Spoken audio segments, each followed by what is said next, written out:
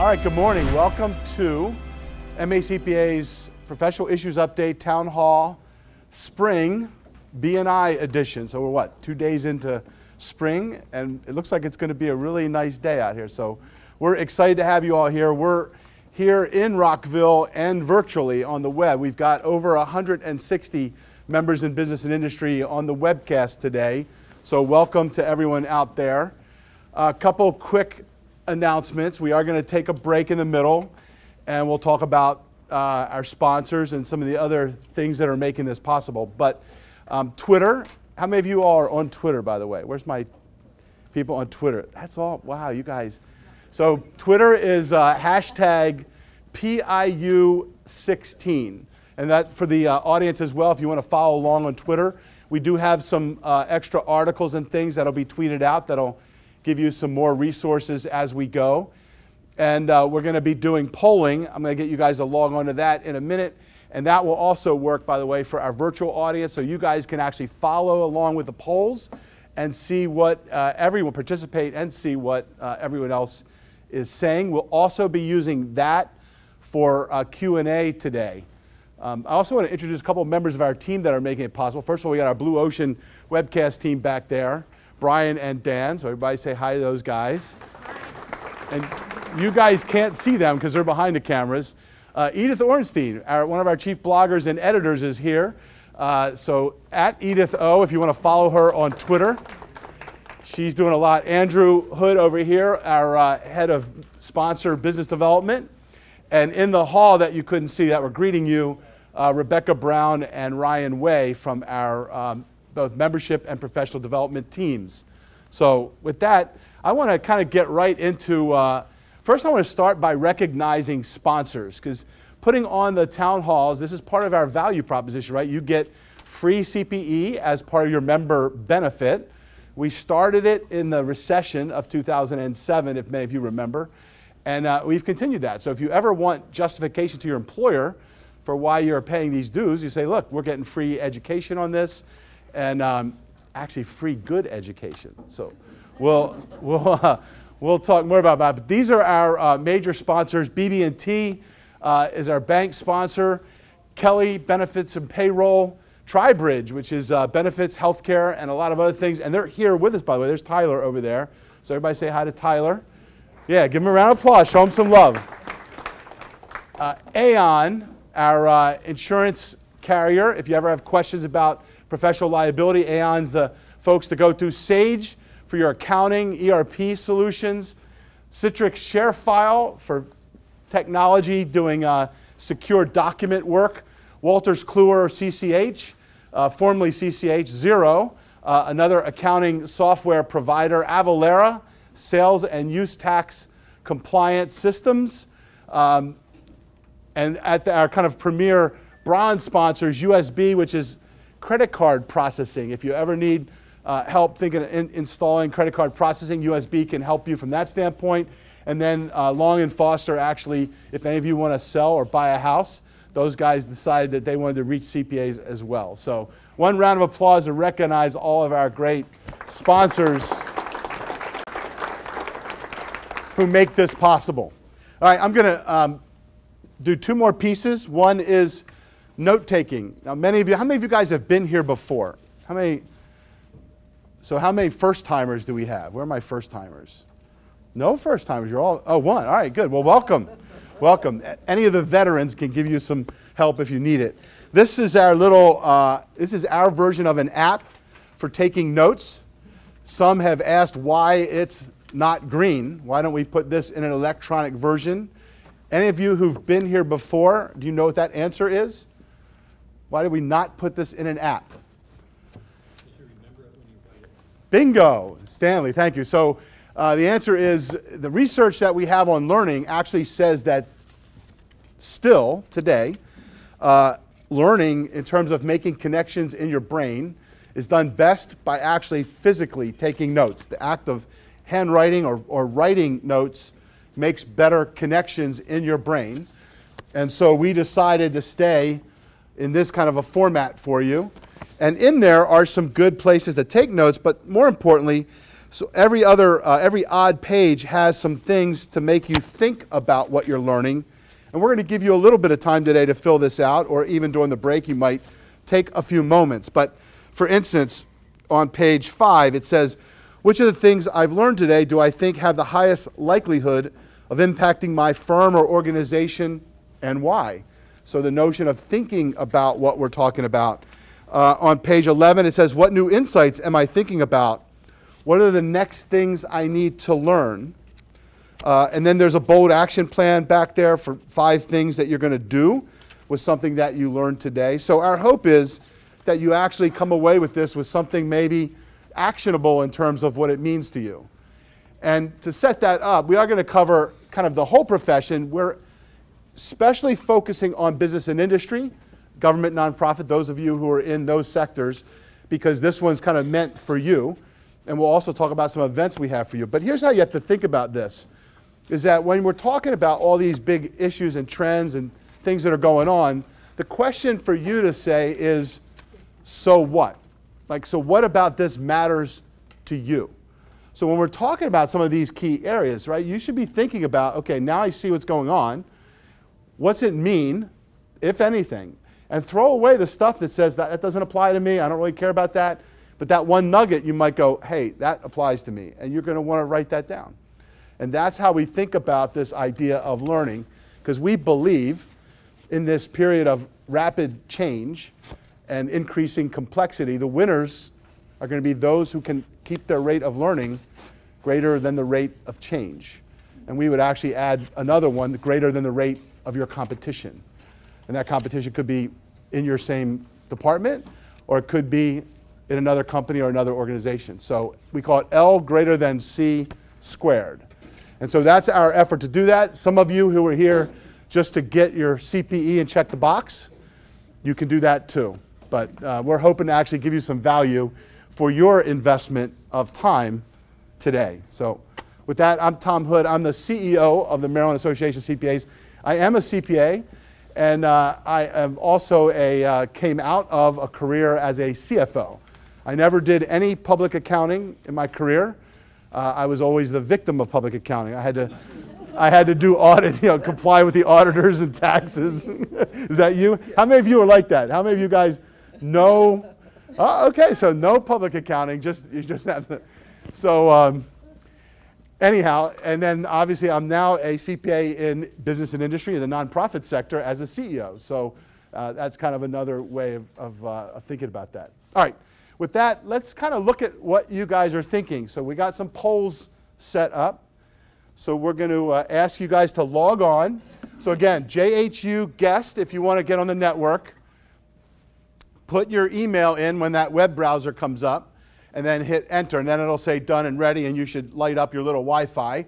Then you're going to go to macpapiu.cnf.io.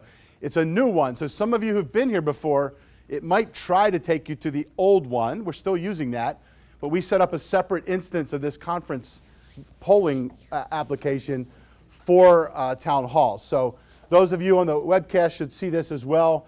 macpapiu.cnf.io. And we did tweet a picture of the whole audience, so some of you guys should do some selfies so we can see who's on the webcast. And hashtag PIU. There will be prizes, by the way, so if you do that, you could get some extra love from our prize patrol. All right, is everybody ready? Everyone logging on? Anyone having problems? If you're having problems, raise your hand, then we'll send one of our team over to kind of help you log on. Everybody good? Anyone need help? You need help? Hey, is Edith back there? Could you help him maybe log on, Edith?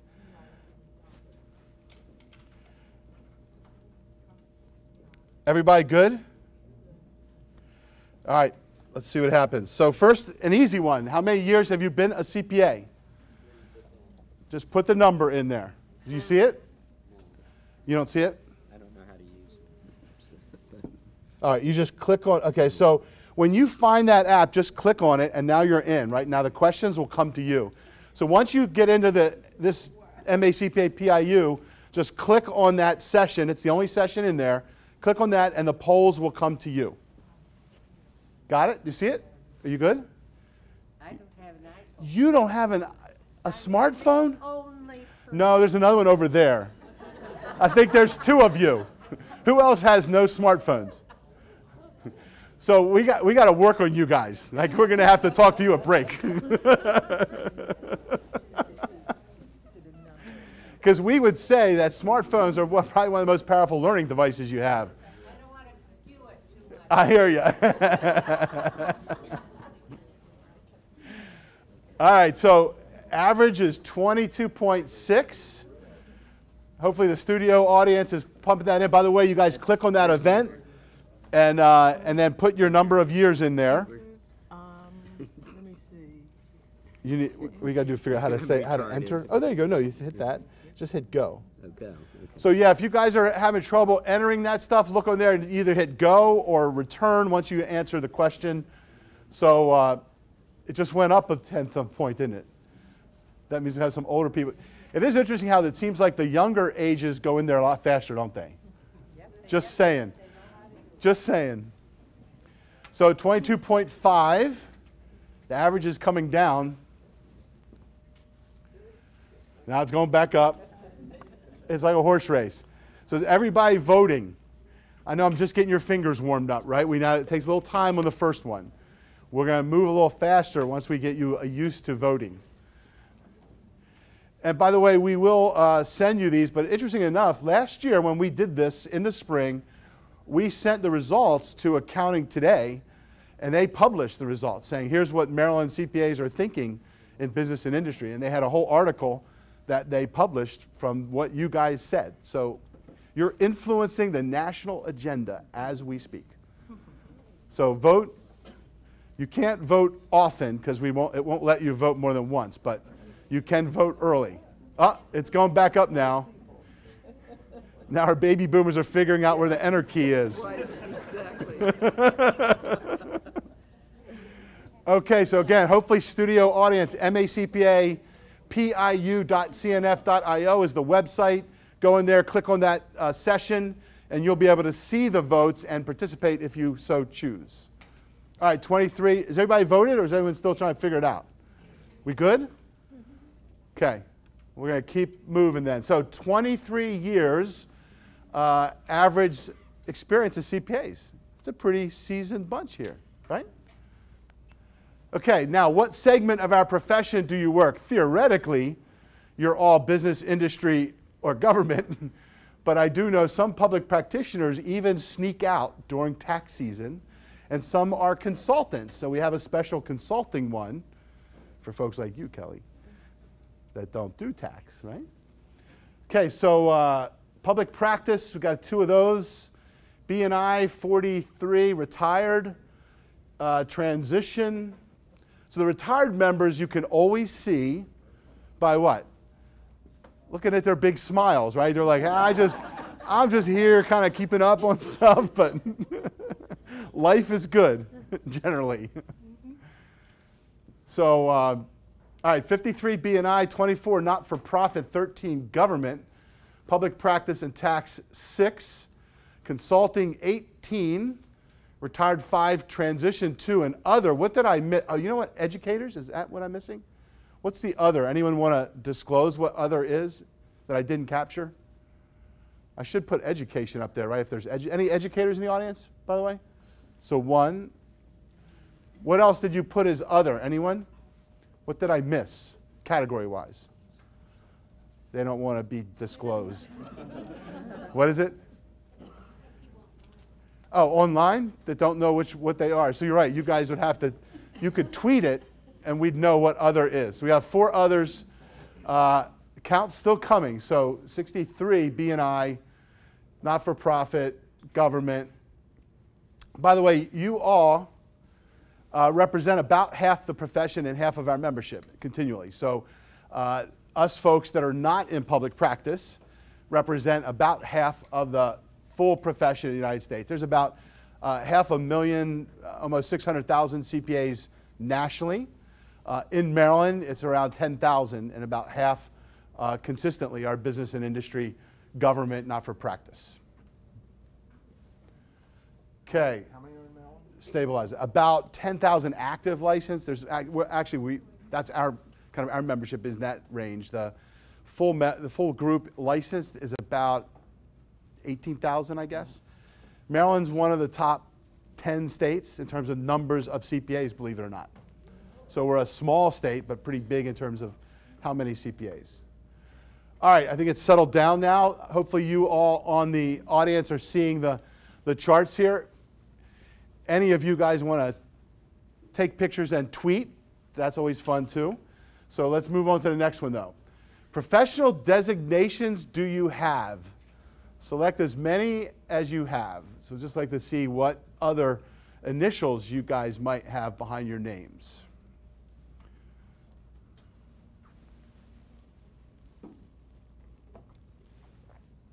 So CGMA, CFE, Certified Fraud Examiner, CIA, Certified Internal Auditor is what we mean by that, not the CIA down the street. FP&A, CGFM, which is a government financial manager, right? CISA, Internal Systems Auditors, and, well, others. So we're missing a lot of designations. What are we missing in the business and industry? I know we're missing a lot of practice designations. We didn't put them in on purpose. CAE, which is a, yeah, like, okay, so CAE would be a good one. I'm going to have to write these down. What else are we missing in terms of other designations? CFF, which is a what? Certified Fraud Forensic? Okay, that's a good one. What else? CFA, which is Chartered Financial Analyst. Okay, so CFF, right? That was a Fraud and Forensic. CAE. Boy, a lot of alphabet stuff, huh? What else? Any other ones that come to mind? Because there's a decent amount we missed. We always like to try to get those in there. I mean, there's ABV, there's PFS, there's all the ones in practice. So we'll add those in the practice town halls. But any other ones that come to mind? All right, so, wow, 43 of you are CGMAs. That's pretty strong attendance-wise. That's pretty neat. And we're going to talk about the CGMA more today in terms of where that's going as a profession in total. Okay. Next is top challenges. Pick the top 5. So what are the things that are most challenging for you? I think we got about 11 or 12 of those. So pick the top 5. And hopefully those of you guys on the webcast audience are participating as well.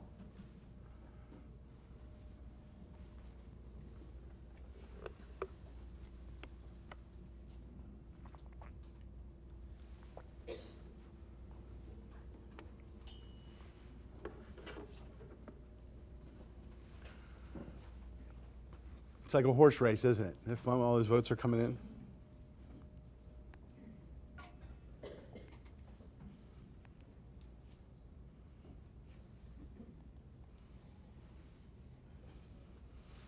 Okay, what are we noticing here? There's definitely a top 4, isn't there, kind of going on. Doing more with less,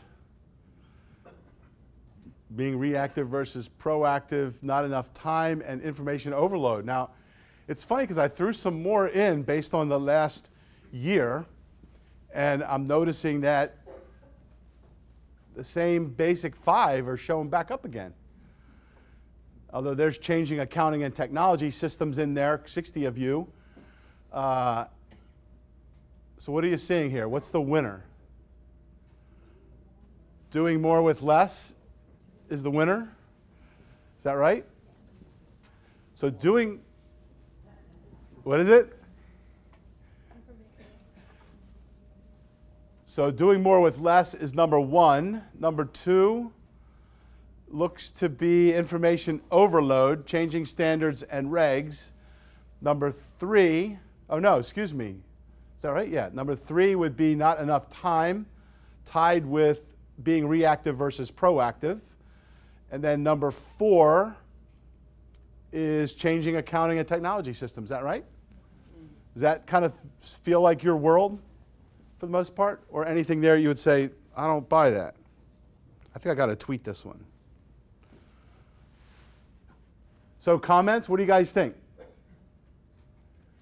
Accurate view of the world? Yeah? Yeah, doing more. So there's a couple that have come up consistently. The new one is changing accounting and technology systems. And we actually are seeing that in the national survey. So the way we get some of these questions, by the way, is we look at them from what we see in terms of research around the profession, what we see going on in the CFO studies, et cetera, and then we kind of update it and get you guys to weigh in on that. And you are pretty consistent with what we're seeing in those national surveys. So it's kind of good to know we're all in the same boat, right, from that perspective. So if you were feeling like it's just you, it's not. This is what we're seeing everywhere. Okay, ready? Next one. Are you future ready? This comes from the AICPA study, and I think you've got the definition in there. And future ready is, are you aware, kind of predictive and adaptive of emerging trends and issues, especially around technology, demographics, and some of these other ones. So how future ready are you relative to, and then we'll talk about where that national average is as well. It's select one or select You get to select one. Yeah, you can't say I'm both.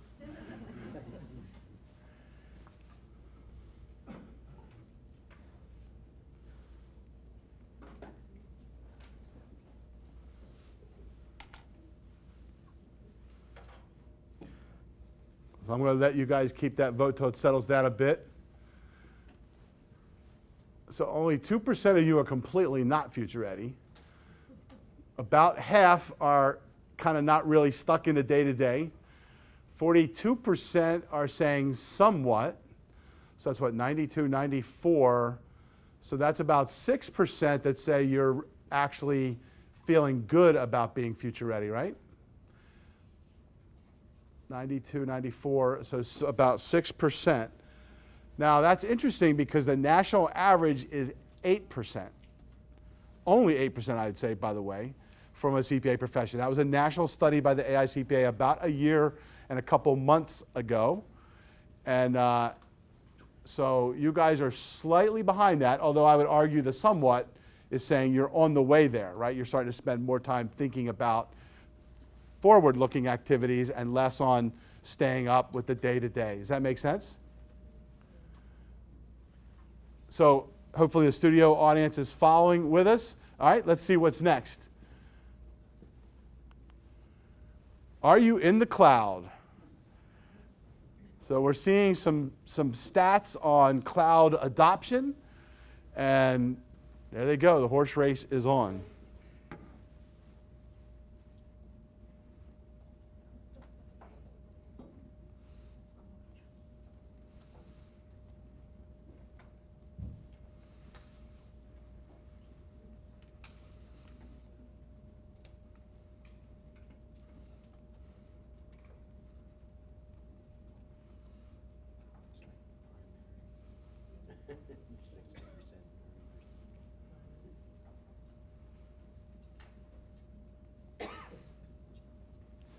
Okay, what are we showing there?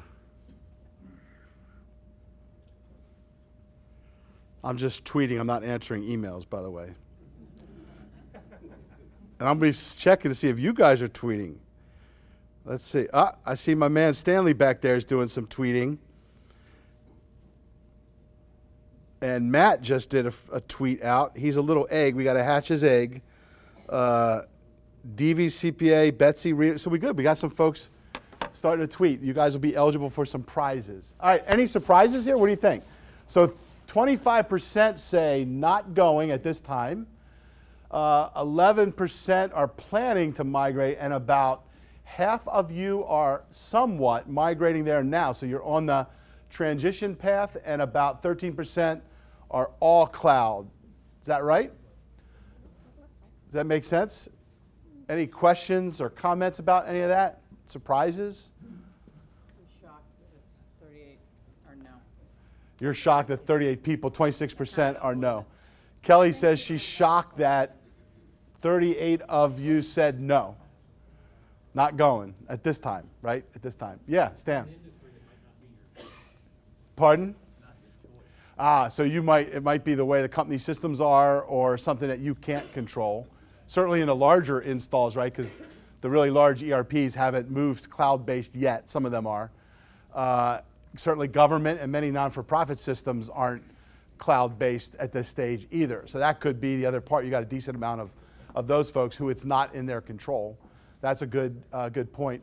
Anyone else? Any other questions, comments? So good. This is good information to have as we start to look at what's happening around our profession. We always have to have our generational question. So let's see what, we know how old you are average. Let's see how the generations work. Wow, look at the Xers are, well, they were just quick on the draw. But we're starting to see our millennials showing up more. This is awesome. There was a time when I had to like bring a millennial to show you what they look like. We're quickly getting past that, I'm glad.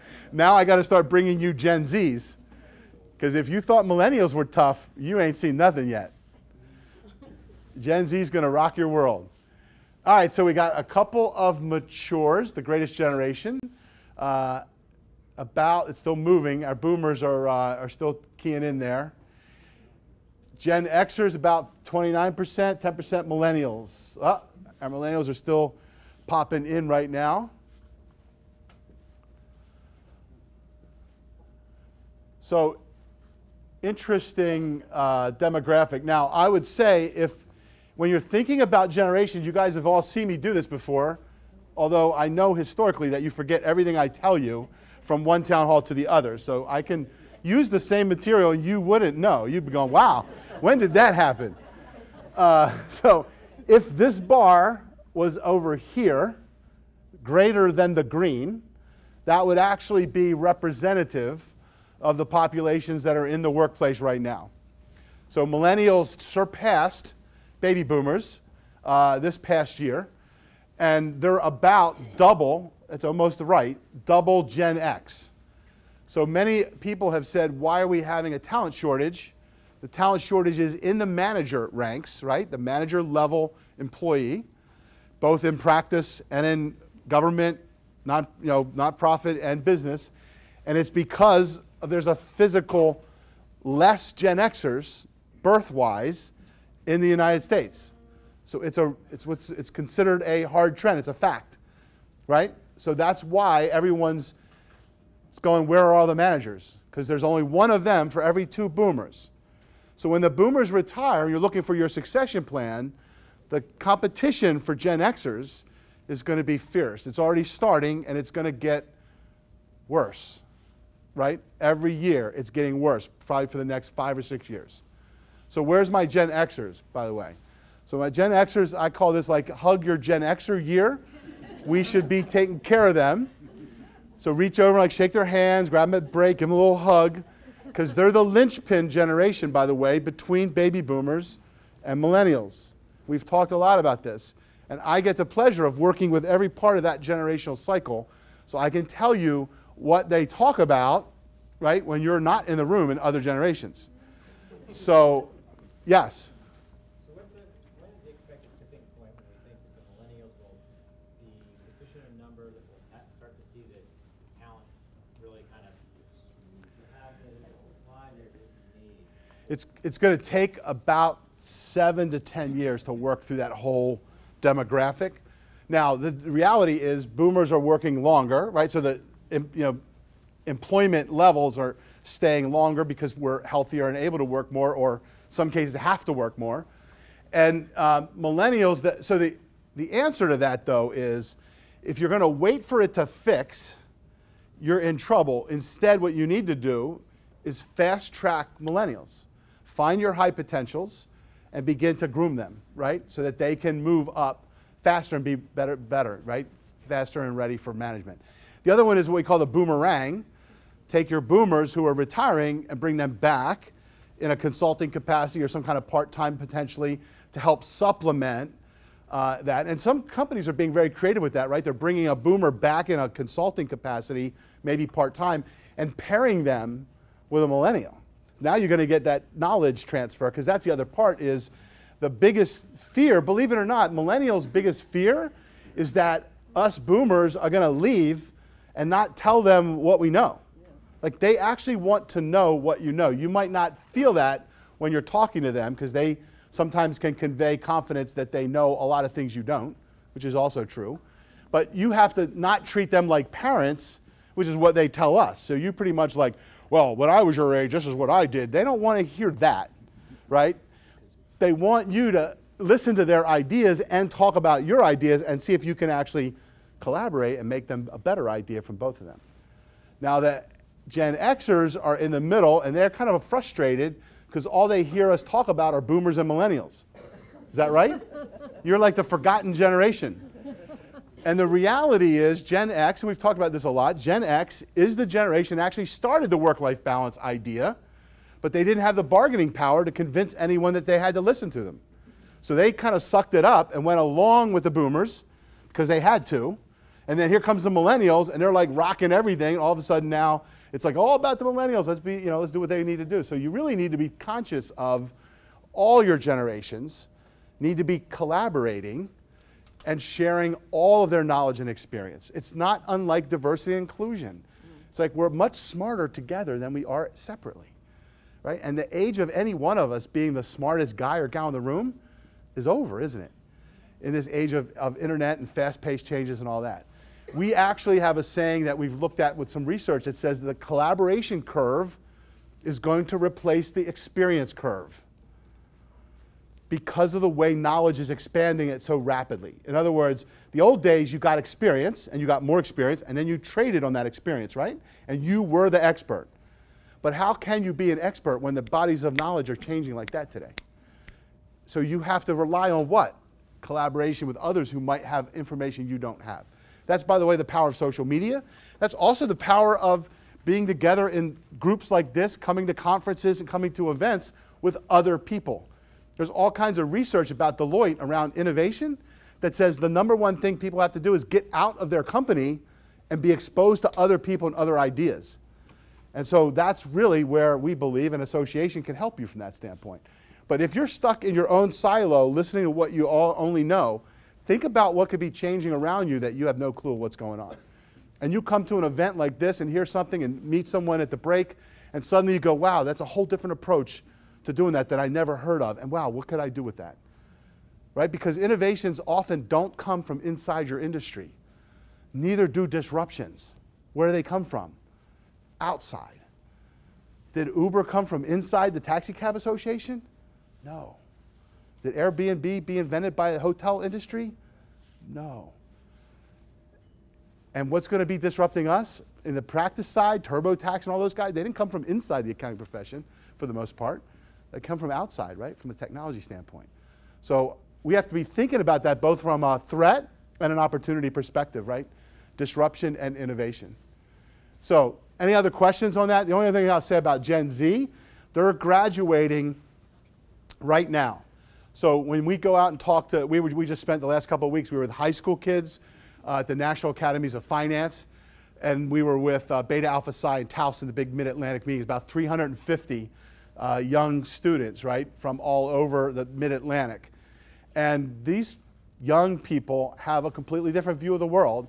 They want flexibility. They want purpose-driven work. We're going to talk about those. We've been telling you that for about 3 or 4 years.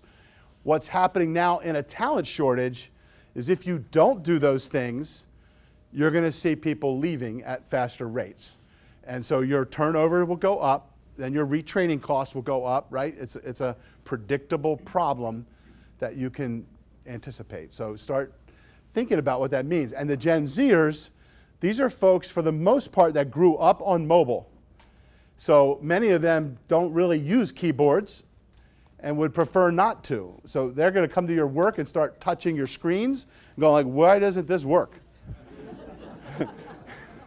So have fun with that, right? That's what I said. You thought millennials were tough. So anyhow, all right, let's see what else we got up here. So business outlook. You guys are I think the lifeblood and pulse of our business economy. So this is meant for generic. What's just your overall outlook for your business or your companies or organizations? So we got the optimists are winning right now. 50%. Now it's a little bit higher. The horse race is on. Some very optimistic. Some neutral.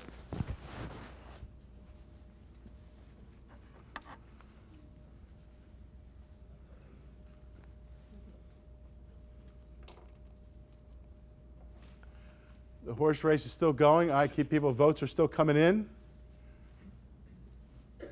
Hopefully you guys in the audience are following along and watching the polls. Again, macpapiu.cnf.io. And so what do we have here? 78 people. Let's see, 47. So 59%, 60%, somewhat to very optimistic, 32% neutral, 7% somewhat pessimistic, 2% say things aren't improving and they're not. Oh, look, I got my first selfie from the audience. Yay. DEIs, I love it. So studio audience, keep the selfies coming. Again, we will have some potential prizes for you so we can see what you guys look like. Here, I'll take a picture of these guys so you can see what these guys look like too. We got to keep that going so we can connect the virtual to the real. All right, so we got 47% somewhat optimistic, 12% very optimistic, 31% neutral, 7% somewhat pessimistic, and 2% pessimistic, not feeling good about where we are. Does that make sense? Again, we'll be, I think Accounting Today will love to hear this. So this is kind of the pulse of Maryland, CFOs, controllers, et cetera. All right, that's it. So we're going to get ready to jump into the regular presentation now. Now, by the way, on here, I'll have this teed up. You can ask questions, like you know from Conferences.io. So it's anonymous, and you can go ahead and put whatever questions you might have as we go, and then between me and the team, or yell if I don't see it right away, we'll address them as we go. Okay, we talked about this, but slideshare.net is also a place. You got the deck sent to you, but if you want to look at this deck and some other ones, slideshare.net/thoodcpa. We pretty much post almost everything I do gets posted up there, so you can download them, you can use them. SlideShare's a great place if you're trying to do a presentation for work or for something you're doing volunteer-wise.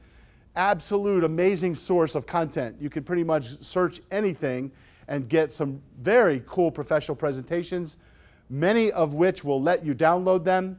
Many will let you actually repurpose those slides with attribution, right? Remember your copyright laws, and give them credit. So sometimes, you know, when you're trying to get people to think about change, or you might be coming back from this and go, wow, there was some really good stuff there. I wish my boss knew that, or I wish my team back at work knew this. Well, you could take the SlideShare deck and send it around to them, right? You could schedule a little lunch and learn and maybe go over some of that stuff or some of the key points that you thought were really good.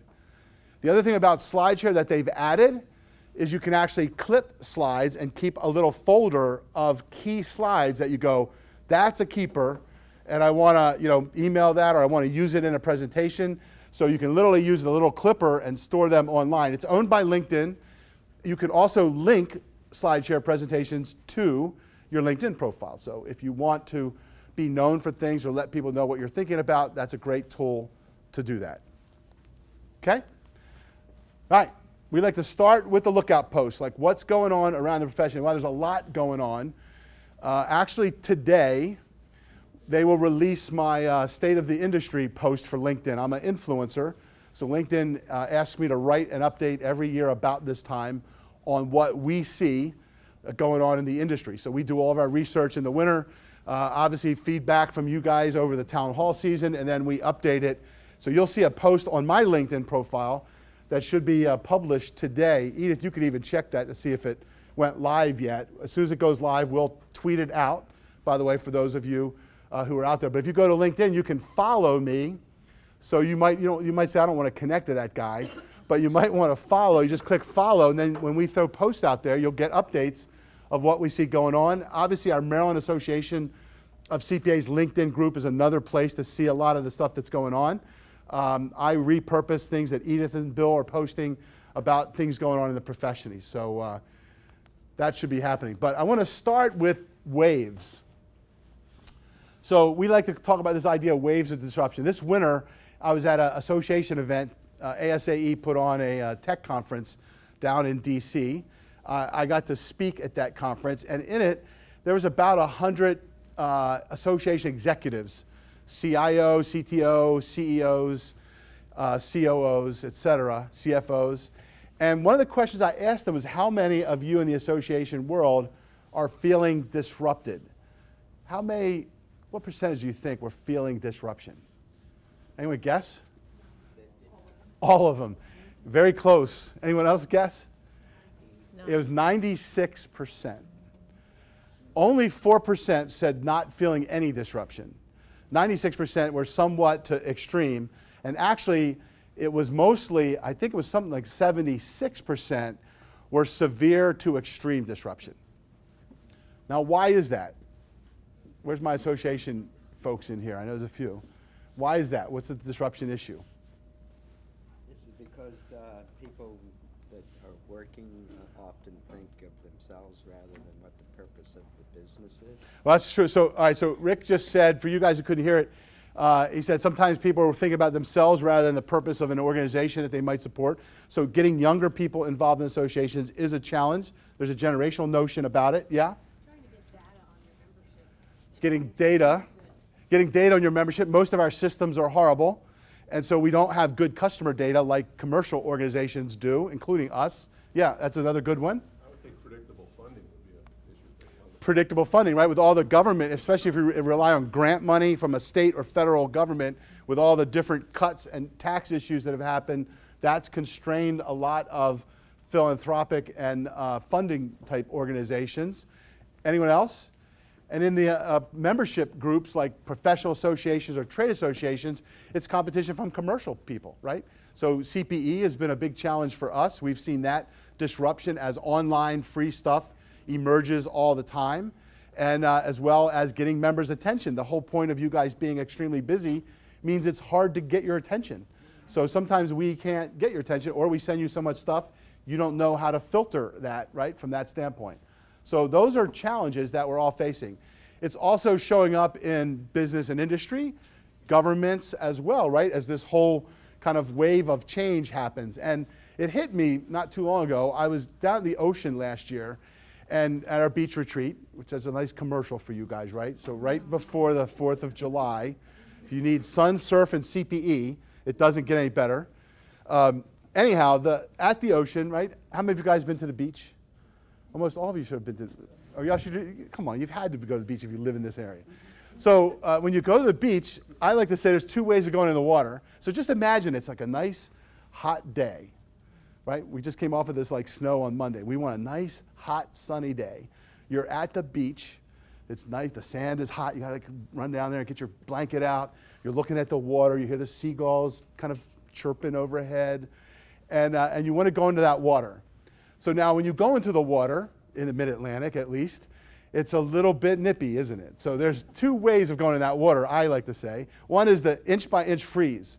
You like step in and let that inch of your legs start to freeze, and then you try to go up to maybe your calf and try to make it all the way in, right, as you timidly go through that. Or what's the other way? The plunge, right? You just like get hot, so I'm just going to jump in. Now when you jump into that water, you're out there, and you maybe swim around a little bit, and all of a sudden you stop and like look at the shore, maybe wave to your spouse or family or some friends on the beach. And what happens often if you're not paying attention? Big wave, right, comes up behind you. I remember my wife was always like, look, you know, you're like, so when that big wave crashes over you, you get kind of tumbled around, right? The salt, they call it the washing machine, you get all that foam, and you come up full of sand. And if you're not careful, what happens again? Another wave, right? Especially if you're looking towards the shore. If you're looking at the shore away from those waves, you can get clobbered. I like to think about the waves of change the same way. So what's happening right now, we're going to show you the kind of research that we're seeing about this, is that the waves are getting bigger and they're getting more frequent. So I heard this saying that I love. It's my favorite one for this year. I'll have to change it up next year. Well, you guys won't remember, so I can use it again next year. So what I like to say is you can't stop the waves, but you can learn how to surf. You can't stop the waves of change, but you can learn how to ride them, right? That saying, by the way, comes from John Kabat-Zinn, but I think that's really apropos right now. And so I think the notion here of us as CPAs, and in all the ways we work, but especially for you in business industry, we have to change our perspective from looking at the shore, which is the equivalent of the rearview mirror, and begin to look out of the windshield, which is face the waves, so we can see what's coming, and we can anticipate and be proactive and figure out how to ride them. Does that make sense? So I think that's what we're going to try to talk about. All the research that we're seeing is showing that this is not going to slow down. It's going to speed up. It's going to accelerate. And there's some research from that. Our board of directors, Kelly, by the way, over here is on our board of directors. And we've actually engaged a national futurist, a guy named Dan Burris. We'll talk a little bit about that later on, to actually help us position our profession and you for the future from that standpoint. So we'll talk a little bit about how that works. So in what we try to track when we're looking at where the trends are, this is one that's come on our radar not too long ago. It's called the World Economic Forum. Anybody familiar with that? It's in Davos, Switzerland every year. It's like all the big business minds, actually business social leaders of different groups come together and kind of talk about a global environment and what's happening globally. And so many of these big global companies, as well as leaders of government, et cetera. And in that, this is Klaus, and I forget his last name. He's the head of the World Economic Forum, but look at what he says there. He says, we stand on the brink of a technological revolution that will fundamentally alter the way we live, work, and relate to one another. In its scale, scope, and complexity, the transformation will be unlike anything humankind has experienced before. So I would say that this is the idea that we're kind of entering what they would call the big deal phase. And we'll talk about some of the things that we're seeing from that standpoint. Which goes to what we've talked about here before, but this is the idea of VUCA. And it's interesting because this happened right after 2007. This is the Institute for the Future actually used this phrase for business for the first time. Prior to that, it was a regular in the military circles, right, relative to all the stuff that was going on with global terrorism and how this whole new world was evolving from a military security standpoint. Because it was coined by the U.S. Army War College up in Carlisle, Pennsylvania. So VUCA stands for, it sounds like a nice Italian word, like a little VUCA. It's, right, like a little restaurant, a little VUCA with that pasta. VUCA stands for volatile, uncertain, complex, and ambiguous. And what happened is they actually said that during the recession, remember we were in the midst of that recession? So they call it the Great Recession now of 2007 and 8. I've coined it as the Great Recession of 2007, 2008, 2009, 2010, 2011, right? Because it felt like it never ended. So in that recession, everyone was saying, we're in this recession, right? The global meltdown from the Big Short. Anyone see the Big Short movie, by the way? So that was what caused that thing back in that time frame. And they said, well, it's going to all get back to normal again, right? Everyone kept waiting. It's going to get normal again. Has it gotten normal? No. This is the new normal, is what they're saying, right? That's when they coined that phrase and applied it to business equally to what they've applied to the kind of security armed forces world. So what that meant was we're in this phase of constant change and fundamentals are shifting because of what primarily? What's causing those big shifts? Technology. Actually, you can say it's kind of the perfect storm, right? It's technology, globalization, and demographics. The generations in the workforce, those are all coming together to create what they call this perfect storm that's creating this environment for the foreseeable future. Now, what's going to happen is you're in a kind of this big reset phase, and so now that's why people are worried about what's going to happen to jobs with this automation pace continues, right? All those things are on the table as this new technology wave comes into play and gets implemented. This has happened before in the history of our country and most economies, and it's a big adjustment, and a lot of things shift, right? New ways of work happen, all kinds of things take place. So I just want you guys to be thinking about some of these kinds of things. We've talked about Moore's Law plenty of times. Gordon Moore, founder of Intel, says that technology will continue to double every 18 months. Now, Dan Burris, who we worked with, actually said that's been accelerated. It's not just processing power, but it's processing power plus, what else is doubling every year pretty much? Bandwidth, right? 4G, 5G, 6G, every time that is double. And then the other one is storage, data storage. So those three digital accelerators are continuing at exponential paces. And there's no end in sight. Now, we've talked about the power of exponential change before and what that means. And the danger is when exponential change is at work, in the early phases, it looks like linear change. And so many of us have been in a position where, how many times have you said, that cloud, that's not going to happen. That's going to take years to happen, right? Because in many of our years, especially as older folks, that's how change happened. It didn't happen that fast, correct? Mm-hmm. Things would be announced and it would take years for things to filter through and get adopted. But in an age of technology, that's not necessarily true. So the thing you have to watch is linear change, and we've used this example, 30 steps linear. If I take 30 steps, how far do I go? Many of you have heard this before, I hope you remember. What's 30 times roughly what? A yard? 30 yards. If I take 30 steps exponentially, how far will I travel? I knew you didn't remember anything I said.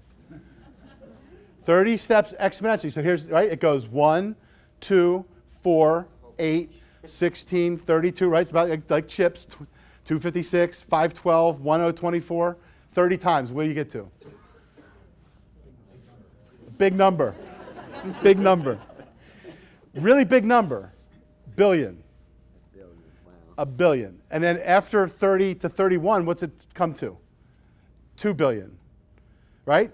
31 to 32 is 4 billion. Do you see how that accelerator happens when it gets up in the top?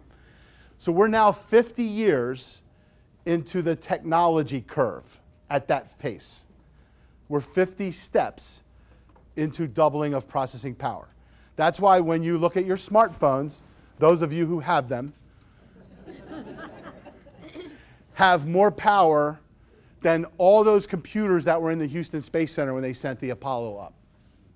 In your hand versus rooms of computers. See the difference? That's exponential change. So what worries me is we have to now watch, because the pace of change that appears to be linear, if it's exponential in your industry, it's going to happen overnight, right? And we've used these examples before, but Airbnb took 6 years to get 1 million properties under management. Hotels now, by the way, it took Marriott, which is right down the street, and Hilton, which are both right down the street. It took them 100 years to get 1 million hotels under management. And now what the stats are, I just saw this the other day, in markets where Airbnb is popular, they're experiencing a 10% reduction in room occupancy already. 6 years for a group of kids who just wanted a place to stay during the World Cup games to disrupt an entire industry. Think about that. Taxi cabs, they're fighting like crazy right now, right, to stop Uber everywhere they are. And yet Uber has more black cars in Manhattan than yellow taxis. And yellow cab franchises have lost like 50% of their value in major markets where Uber is around. Chicago and New York in particular. That's what we call exponential change, right? 100 years to get 1 million rooms traditionally, 6 years with technology.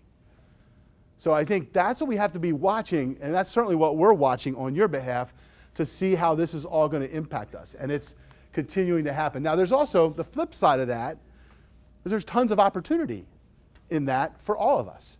So opportunities to say, how can I harness some of these trends to actually make them work for me and with me or with my clients if you're in the practice environment.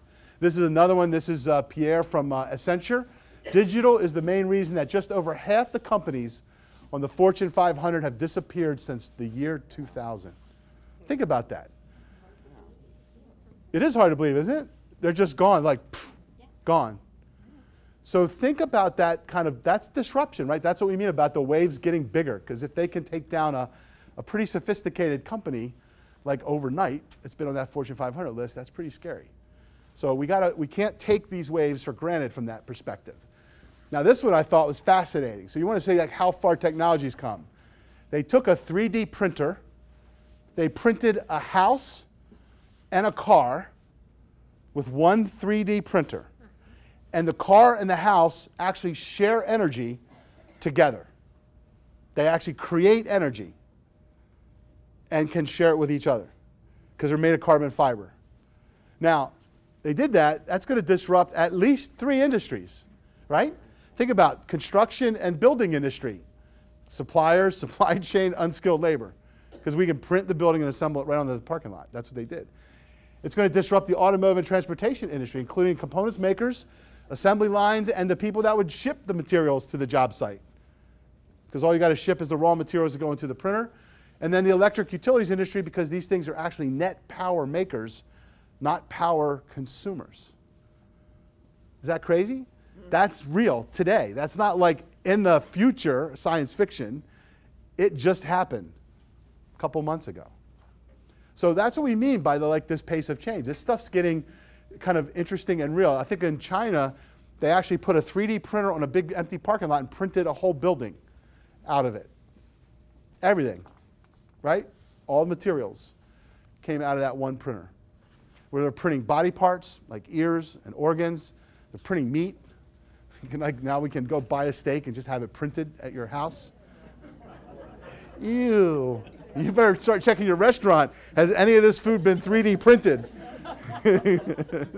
So it's kind of crazy. And then we've had this stat plenty of times, right? This comes from an Oxford study a while back. It's been widely distributed.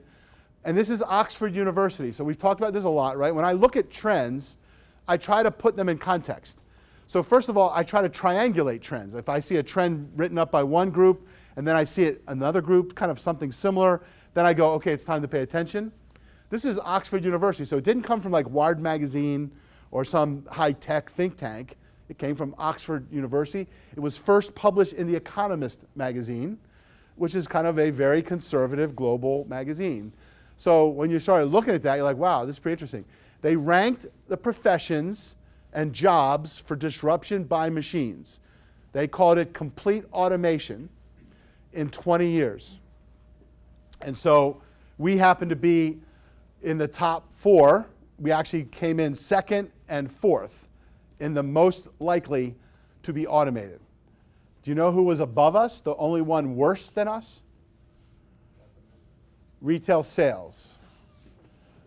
Telesales, actually. Telesales, not retail. So 98.7% chance for tax preparers to be automated and 93.5% for auditors and accountants to be automated. Now what's that mean? Does that mean you don't have a job anymore? What do you think? So Rick says you better have a different job. Who else? What else do you think about that? Will you be completely automated by a machine in 20 years? Not if you're smart, right? But go ahead. Some of your functions will be automated, but ultimately you want to focus on where you're providing value and using the brain that you have to make systems and evaluate. So for you guys on the studio audience, you couldn't hear that, but what he's saying is many of your functions will be automated, but the things that you should be using your brain for, analyzing and figuring out and communicating what the numbers mean, et cetera, that will be the area that you'll be able to do more of. How many of us feel like we're a slave to getting the numbers done right now? Am I right? I mean, when I was a CFO, it was everything we could do to get the numbers right. And how many times did the CEO come in and start asking questions and you're like, God, I wish I had time to analyze it ahead of time because I would have anticipated some of those questions and been ready to give them more value add. That's what you really want to do. That's what you were trained to do. But we're slaves to getting the numbers right, getting the reports out, right? If you're an SEC company, getting the SEC stuff out, taxes, all that, right? Statutory stuff we have to do. Then the standards change, we have to figure that out. And none of that adds value to the information of running the business technically. So I think this is an area where this is actually a positive in my mind, but you better make sure you're not stuck doing routine work that can be automated, because that's going to start like a big Pac-Man. It's going to start getting eaten up as things move forward. That's what we're seeing in this environment. Does that make sense? Yeah. And that's true if you're in practice, not-for-profit government stuff. If you're just moving numbers around, that's the area most likely to be disrupted. This is the study we talked about. So nationally, CPAs across the country from the AICPA said that 92% of them were not future ready. You guys said that, so that's 8% are future ready. You guys said 6% of you are future ready. So you got some work to do. And so this is where you have to watch, right? Because you're in an environment where you don't have enough time. That's your number one issue, continuously. So you don't have enough time, and the waves of change are coming at you faster. So what are you going to do? Because the time of sitting still, every year, that pace of change accelerates, right?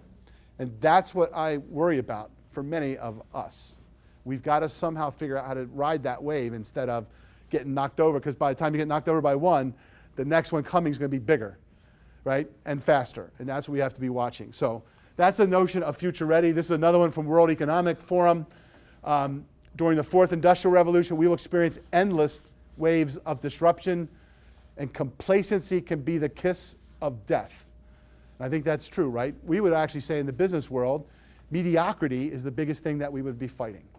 And this, by the way, ties into engagement of your employees. We'll talk about more of those things as we get into this today as well. Questions or comments? Is there anything at Conferences IO I haven't checked recently? You guys have any questions or comments about what we're talking about? So again, you can go there. Oh, let's see. There are some questions. Do we have Wi-Fi? I should have answered that a little longer. Yeah, you do have Wi-Fi. JHU guest is the Wi-Fi. And you do have to log in with your email address, right? So make sure you put your email address in when the browser comes up. So we got that one. No other designations. I guess that's a comment. I'm going to check off what here. I keep hearing from my peers, you all, in the age range of 40 to 60, that they're going out on their own to provide outsourced accounting. Was it always like this, or is this a new trend in the past 5 years or so? I feel like it's more and more people. So the answer to that is absolutely yes. We're seeing business and industry members who either retire or get displaced from a company, start their own outsourced CFO. Sometimes like CFO, I'll do your CFO for a small group for 1 year, another one, for 1 day a week, and another one another day a week, right? That's what you do, Kelly. So yeah, comment on this too. But yeah, this is the fastest growing segment of the practice side of our profession. 92% growth in the last 4 years in this segment called outsource accounting or CFO advisory services. Business process outsourcing is the other term of art for that notion. Is that accurate? Yeah. I think, Jack, isn't that what you're starting to do too? Anyone else? How many people are doing that, by the way, in here? So look around the room. If you guys want to connect to each other, break. I mean, maybe we should start a little group about that, because that is a fast-growing segment. Anyhow, that is absolutely the fastest-growing segment in our profession. So no other. Social media is very important to be effective in today's environment. So I'm thinking that's just a comment, and I would say I vitally agree with that. Social media is an intense way of learning, keeping up on trends, right? Finding out what's coming at you, connecting to people. You know, everyone says, well, you can't connect to anyone on social media. And Kelly's like, what the heck? The answer is, yeah, you can. Actually, what we find is what we call that micro connection of a tweet or a Twitter connection or a LinkedIn connection or a Facebook connection. Then when that person meets you in person, they actually feel like they know you. It actually triggers a recognition, not unlike when you've actually physically met someone the first time. So have you ever been to an event and you meet someone for the first time, right? And you're like, okay, I recognize you now, I got this connection. The next time, it's a better connection, right? I could, yeah, remember David, we met? And so the social media gives you an edge on that because it provides that little connection. Believe it or not, from a brain perspective, your brain is actually processing that quicker and making that connection for you. So when you see them physically, you feel like you know them, and that trust level goes up. So it can actually speed up the ability to do business with someone. It also gives you the ability to learn a little bit about them ahead of time if you so choose. So social media, a great, great idea from that standpoint. Playing with social media instead of performing the task is frustrating for us wanting to hear the session content. Let's go already. You guys just don't know what you're missing. How much is the product offering changing? I might need someone to tell me that. Product offering of what? CPAs? The association? What are we talking about? Anyone want to tell me what that meant? It could have been from the studio audience. All right, we're going to hold that one. I won't collect that one in. If growth is exponential, then is diversification and generalization dying? Well, diversification is not dying. Actually, that's continuing. But generalization is dying, right? Because the idea that you can be a generalist and knowledgeable about a whole big field of stuff is changing pretty dramatically, right? We're seeing specialization in everything that we do. So as bodies of knowledge get deeper and more specialized, that's what's driving that in the profession as well as other areas also. What should CPAs stop doing to be future ready? What do you guys think? What should you stop doing to be future ready? Any ideas? Anyone stopping anything right now? Stop learning? I think that's a little dangerous. So here's what we're seeing, right? What you should stop doing, first of all, is can you create capacity by automating some pieces of your business? I'm going to give you our case study to show you how we've approached that. But the answer is with technology, there are little steps you can take that will then free up time to create more room for other things. So you're going to have to get smart about what could I do to be more effective at something that might create a little bit of time to reinvest in something proactive. Does that make sense? But you're going to have to start somewhere, and unfortunately there's no easy way. It actually takes a net use of time to probably get started in whatever you're doing from that standpoint. But we'll talk more about that. Any other ideas from the audience from that standpoint? By the way, you guys can actually put comments, I think, in on these. Let's see, and then, all right, so I think we got them all. We got the generalization product thing. All right, good. So you guys are getting this. You're using this the right way. Okay. So this was a Forbes article not too long ago. The headlines what caught my attention, right? Coming demise and rebirth of the accounting profession. This is robo-advisor. It's a stock market advisor that's disrupting personal financial planning in the CPA profession side, and that is starting to automate a whole lot of stuff, and that's what's creating some worry about this. But this was, again, a Forbes editor that coined that headline. This one's the one that's kind of gotten the most interesting discussion. I was at New York on Monday at the AICPA Regional Council meeting with our Maryland delegation group, and there was a whole lot of talk about IBM Watson and KPMG. So anyone heard that? Anyone heard that headline not too long ago? So a couple. So you guys are going to have to step up your game in terms of scanning for this stuff. It hit Wall Street Journal. It was all over LinkedIn and some other areas. Anyhow, auditing firms counter technology for backup. They are now deploying IBM Watson to do audit work at KPMG. The other big three, the other of the big four, are all investing in similar technology. This isn't just like straight automation. This is cognitive computing, right? And we've talked about IBM Watson a bit here, but here's the deal. Cognitive computing has three unique abilities: natural language processing, hypothesis generation and evaluation, and dynamic learning.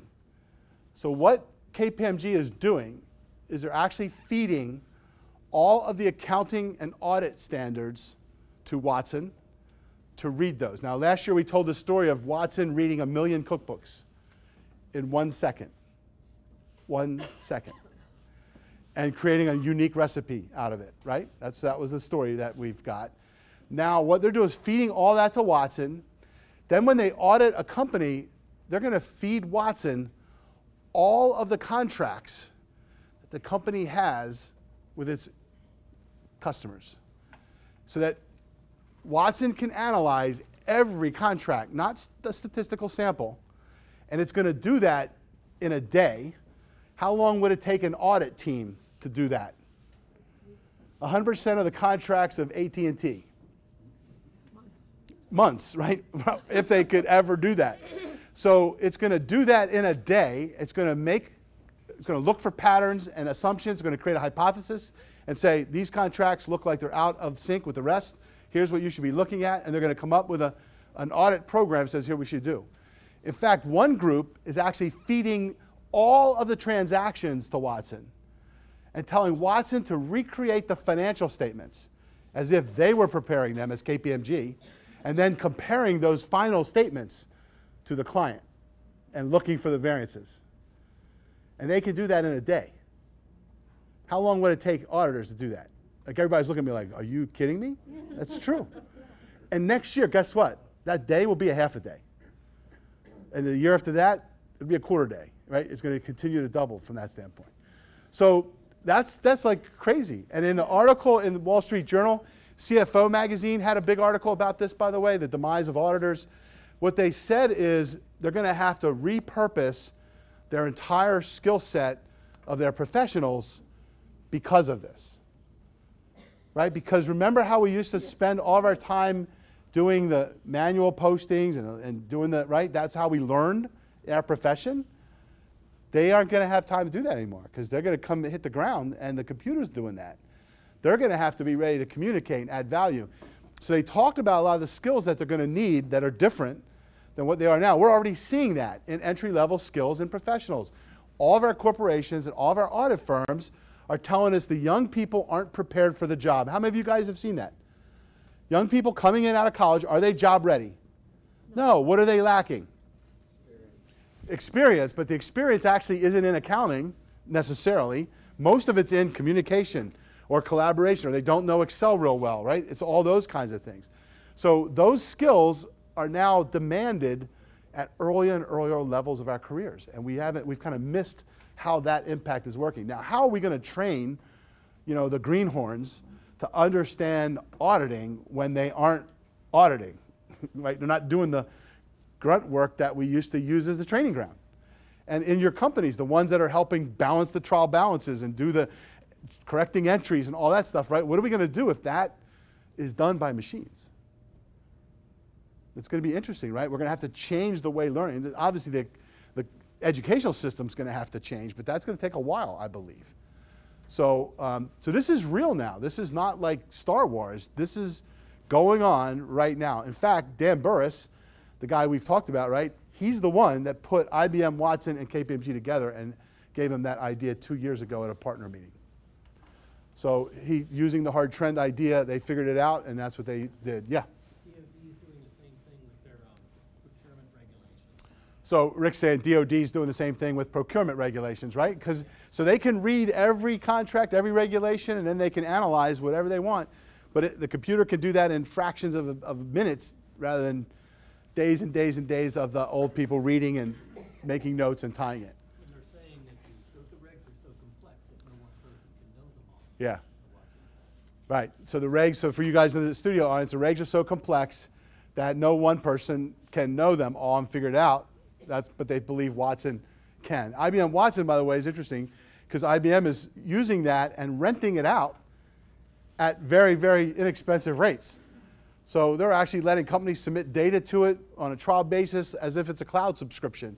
So in the old days, you had to like proprietary own the big supercomputer and it was stored in a secure place and no one could get to it. It's a different world now where they're actually making this technology available to more and more people. It's doing all kinds of things in the healthcare industry. They're using Watson from that standpoint. So this is where I think we have to be watching, is that apt to hit any of our industries? The oil and gas companies, we've talked about this before, Hughes and Shell Oil are using artificial intelligence to do all of their internal auditing analysis, and they've automated a big chunk of their back office accounting from that standpoint. So lots of internal auditors were displaced from that perspective. Questions, comments? What do you guys think? Real or not? Yeah, this is the first time we were in New York. Yeah. The other real interesting event in artificial intelligence is the Go competition, Yeah. where they had the world champion Go player goes more complicated than chess, and the AI machine will be champion 4 out of 5 times. And then there was a follow-up article in the journal talking about you'll have AI at like 100 IQ or 150 IQ, but as that accelerates, what happens when it gets to 2000 IQ? What does it mean? We have machines that are almost infinitely smarter than human beings. What does that do for the whole culture? Yeah, thanks for pointing out. So this is where the other thing, like what we're seeing right now is the collaboration curve. So, right, we tossed out this idea. Rick talks about the DoD. He talks about Go. You guys have knowledge, right, that we could all use from that standpoint. So that's the other thing. If you guys see articles, many of you do this already. If you see good articles or stuff about this stuff, email it to me, tom@macpa.org, or tweet it. I know I'm annoying you guys who don't like social media. Tweet it. And we'll be able to get that out to folks. But Go, yeah, that was on my radar as well. Go, anyone know about the ancient game of Go? Anyone play Go, by the way? So you do? You do? So they say it's like more complicated than chess by a big degree. And Google's AI machine just beat Go, as you said, 4 out of 5 times, games against like the international Go master. And so that's Google's on the same track as Watson. So it's not like one company's got the game on this, right? There's a bunch of this stuff going on that's just mind-boggling in what it can do. And where it ends, no one knows, right? Because they're starting to when you start to talk about the Internet of Things and how everything's connected, that's where this supercomputing takes on a whole nother lesson. Yeah, Gus. In the game of chess, though, even though there was that one machine that was finally able to beat one of our best. That was Watson. Yeah, but still, nonetheless, just on the average, they're where humans are still superior, no matter what, is in intuition, which is something which is still cannot be quantified. Yeah. So I think that's the one thing we humans have left. So, Gus, you make a great point, right? Jeff, so here's a couple books for you guys, anyone who wants to kind of keep on top of this stuff. Age of the Second Machine, I think one of the best books. It's by Eric Brynjolfsson and Andrew McAfee, who are MIT computer PhDs, and they wrote about how this machine exponential thing's going and what they think the impact on society and what you should be thinking about from your own skills and career from that standpoint. The other one that came out recently is Humans Are Underrated, which is exactly what you're talking about. Jeff Colvin, he's the editor, I believe, of Fortune, wrote that book just a little while ago, Humans Are Underrated, and he says the competitive advantage is in empathy and intuition. By the way, computers can't collaborate well. Like they can connect to each other, but they can't leverage each other ideas and come up with a new idea. So I could sit down with you, Rachel, and say, here's my idea, here's your idea, let's make a better idea. Computers don't have that capability right now. That gets into the idea of intuition. Trust, by the way, is the other thing. People don't necessarily trust computers and robots very well. So humans are where that trust relationship makes a big difference. So as long as you're the interpreter, right, of what the machine is doing, you're going to always have a place. But that means what skills are more valuable? Communication, right? Relationship building, collaboration, creativity. Those are the skills that are actually going to be the money skills in addition to your technical knowledge, but you're going to be using computers for a lot more and more of that technical knowledge. Does that make sense? That's what we think is going to be happening more and more as this stuff moves on. So great comment back there, Gus. Thank you. So again, this is where you guys had the wisdom of the crowd coming along. All right, a couple more and then we're going to take a break. So I like to say, are we at a strategic inflection point? This was coined, by the way, by Andy Grove, the CEO of Intel, as Intel was getting disrupted. This is a long time ago. And he wrote a book called Only the Paranoid Survive, which I think is probably more true today than it was back in like 85 when he wrote that. So he likes to talk about an inflection point is the point in the life of a business or industry when its fundamentals are about to change. It's an engineering term when the sine curve moves either up or down, right, in two different directions. And so he says it's at that point when everything's changing that you can actually figure out how to leverage that stuff and have a new rise, or you could just as likely go down and get disrupted, right? That's what he would say.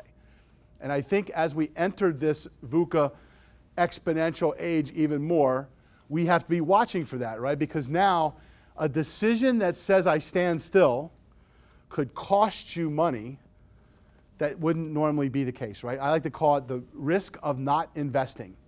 In other words, if you say, I'm not going to do this, I'm going to ignore this cloud thing, in a year, that could be a fatal decision. Whereas in the old days, it would just be, if I don't do it, I'm not going to spend any money, it's a no-brainer, right? It's not going to impact me. But now, other disruptions that could happen competition-wise could actually change your game. So you want to be thinking about that. And as CPAs, one of the things, we are often called the CF no's. That's what they call us, right? CF no. So you're the one that always gets to say, no, we're not going to do that. No, we're not going to spend that money. No, we're not going to do that. I would say that's still good. You have to be objective, and that's legit. But you should also be asking, what happens if we say no? Like, what is the potential implication of not investing on that decision? Does that make sense? Yeah. So I think that's where we have to start, because now you're in an environment where the speed of change could make those decisions, that gap gets wider faster. Whereas in the old days, it might take years for that competitive thing to hit you. Now it can happen in a year or two. See that? That's the gap you got to watch. So in a period of accelerating change, the gaps in this inflection point notion widen faster. Agree? Okay. So I want to talk about, this is the flip side of this, right? Big waves of change and oceans of opportunity. So there's lots of good news going on that make us go, how can we harness this technology? We've been through technology disruption as a profession before, right? When I entered the profession, it was the age of the PC. And there's PC and the network PCs, we have the mainframes. How many of you guys ever fed cards to a big giant mainframe? Remember those days? Oh my God, so we survived that, right? That was horrible days when you look back. He's like, I love those days. I'll never forget, I was at a press, it was Waverly Wilkins press group, and we had this big mainframe. We had to do allocations across like 70 periodicals that we were allocating cost. So we had this deck, we'd actually put all the allocations in, and they'd come out and they'd give me this big deck of cards, and I had to take it to the IT center, and then they would feed it, and then overnight, it took all night for that to run, right, to allocate across, 100 things. And I was on call that night, so I had to sit by the bed, and that time I didn't have a mobile phone, so you had to sit by the phone and wait for the phone to ring, and they say, oh, the thing's screwed up, you got to come down here and put the cards back. So because what happened is when they had a mistake, the cards would spit out. Remember that? And when they spat out, they were all out of order. And then the only one that knew the order was you as the accountant that put all that together. So then I have to get up, get my clothes on, drive downtown, and then sit there and start picking all the cards up off the floor and put them back in order again. Find out what was wrong, then reallocate, right? And then, It was great for football confetti, though. yeah, it's true. All those cards. My mother was a data entry, she still has cards at home that she takes notes on, those little IBM cards. So anyhow, we've been through this and we've worked it. So here's the good news, right? 91% of CPA firms are expecting record hiring in the next couple years. 11% projected job growth in accounting for the next 10 years, 2014 to 2024, by the Bureau of Labor Statistics. Here's what's interesting. If you look at the Bureau of Labor Statistics projections, bookkeeping is going down. Interesting, right? Yeah. So accounting is growing, but bookkeeping is going down. So what's happening is the knowledge is what people are going to want and pay for. Compiling the data, they show like a 15% decline in bookkeepers under those statistics. Interesting.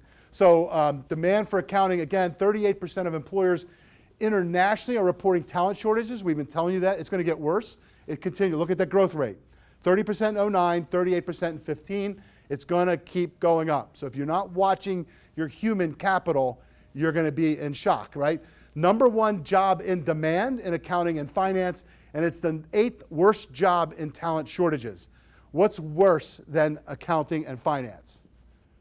Medical and technology. They're the only two that are ahead of us right now. Otherwise, we'd be up in the top. And so in the business class, we're the worst in terms of shortage. In the other professions, when you throw in health and tech, it gets a little, we look a little better. 10 best jobs in America. I love this, right? We've never been consistently ranked one of the best jobs. We're the second of the top 10 by U.S. News & World Report. We're in the top 20 happiest professions. Are you guys all happy? Are you happy? We're happy. You're a happy bunch. I love coming out here and seeing you guys. So we're one of the happiest professions. By the way, happiness is a big indicator right now. And we're in the top 10 in demand jobs and hardest to fill jobs by Manpower Group. That was that number 8 statistic. The best jobs, by the way, are ranked based on pay and stress level. How about that? So you guys make a lot of money for that little bit of stress that you have to deal with. Hopefully you make a lot of money for the lot of stress you have to deal with, right? That would make that a little better. So I think this is like some really good news about our profession from that standpoint. By the way, those of you who are small businesses as CPA practices or consultants, you are the most profitable industry according to SageWorks data most recently, and you're the biggest growth area in small to mid-sized businesses. So those of you who are actually practicing as an accountant, CPA, financial advisor, consultant, you're actually theoretically the most profitable and the fastest growing, 12% growth, not too shabby. First time ever we beat back people. Who are the chiropractors? I was going to say acupuncturists. Chiropractors are consistently the most profitable small business there is. Every year. This is the first year we ever beat them. Isn't that cool? And I think that speaks to the thing that somebody had in the conferences I.O., that this growth area and the new way of serving, consulting, CFO advisor, business process outsourcing, et cetera, is the more profitable way to go for those of you who are trying to start your own business. Now, here's the thing for us to pay attention to as business and industry members. It used to be it was the hard assets we had to worry about, right? That how much time do we spend doing capital asset, fixed asset ledgers and stuff for the auditors, receivables, payables, like all those kind of things. Look at the flip from 1975 to 2010 in terms of the valuation of public companies and what's creating the value. It isn't assets anymore, right? It's all about intangibles. So 80% intangible assets are creating value, when in 75 it was the exact opposite. None of the major industrial players are at the top of the corporate list anymore, right? Exxon, GM, Dow Chemical, those folks aren't in the top. It's Google and Apple and those kinds of companies that are all based on intangibles, Amazon, et cetera. So what's that implication for your businesses, right? You might say, I'm just a little small business. I don't have that big brand identity, all that. But you do have customer value, and your customer base is valuable, and you do have employee base that's valuable. So those human capital elements and social capital elements and non-hard assets are now something we have to start thinking about more as CPAs in business and industry, government, not-for-profit. Does that make sense? Any examples of that? Are any of you guys dealing with this kind of stuff where you're starting to spend more time starting to think about these kinds of metrics? By the way, we're going to show this a little bit later, how you need to start thinking about what are the metrics that I need to be tracking. I know how to track inventory turns, but how do I track human capital, both internally as an asset or customer capital from that perspective, right? How am I doing that? What's the value of my customer base and all that? Any examples from the audience on any of that stuff? Does that make sense? So this is where you have to start paying attention, because more and more, as the technology thing moves, this is what's driving value. Airbnb doesn't own anything other than people, right? And maybe a little bit of code. That's what they're doing, right? Same with Uber. So this is the accounting one I think we talked about. 91% growth in those advisory services, right? That's huge. In 4 years, that's the #1 growth segment in the traditional profession. Tax at 17% and auditing and accounting at 6%. If you were to predict what's going to happen to that auditing stream as automation hits, what are you going to see? What's it going to do? How much? Who said? Smaller, right? It's going to go down. It's got to. It's going to be automated. And then the question is, how do you redo the business model? The Big Four are right now struggling with what's the business model, because it used to be a pyramid. Well, the pyramid gets changed dramatically if that entry-level stuff is all being done by a computer now, correct? they're struggling, many firms are struggling with, and many firms don't know they're going to be disrupted, but they're going to get disrupted pretty bad as that stuff moves downstream quicker. Because here's the other thing about this exponential change. I remember when I was a CFO in industry, I used to always look at like, what some of the larger corporates were doing to see, is there things that we should be emulating in terms of what we did in our asphalt business, from best practices and things like that. And it would take years for something that showed up in Harvard Business Review to actually move down like balanced scorecard into the mainstream, right? Remember that? Years. Now it's moving like lightning, right? That's the difference.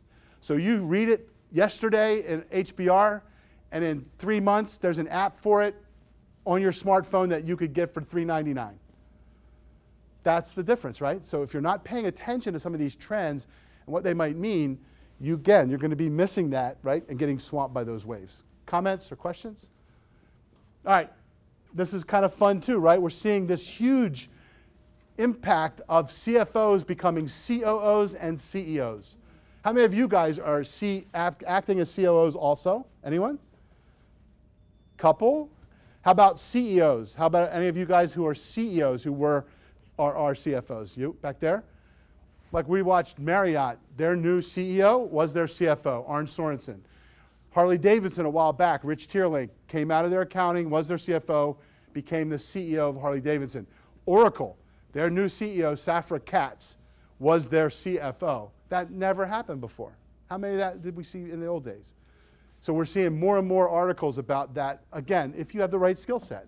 So this is where you have to be saying, what skills do I need if I aspire to those kinds of spots from that standpoint? And then this kind of sums it up. I added that last one. Harvard didn't have my bullet on there. But I think this is appropriate, right? This was HBR a little while back. The new rules of competition: be paranoid, disrupt yourself before someone else does, right? So Dan Burris has a saying that says, if it can be done, it will be done. And if you don't do it, someone else will. And I think that's true more and more today, right? If it can be done, it will be done. If you don't do it, somebody else will. So that's what we have to be thinking about that. Yeah, David. Related to the rules of competition, can you make some comments about our new competitor, or the competitor H&R Block?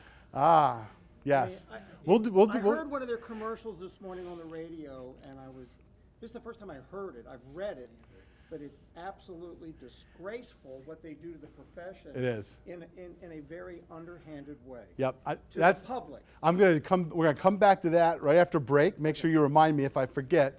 But you're right. That's an interesting one.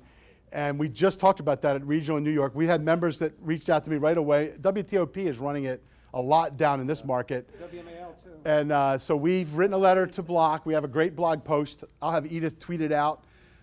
Again, for those of you who are on social media, if you're not, you're missing out.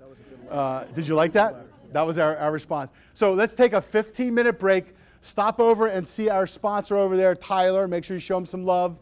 And if you want a demo of our Burris Learning System, our team is around so they can boot up a laptop and show you what that looks like, and then be back at 15 after, by the way, studio audience. So quarter after, be back ready to roll. Thank you.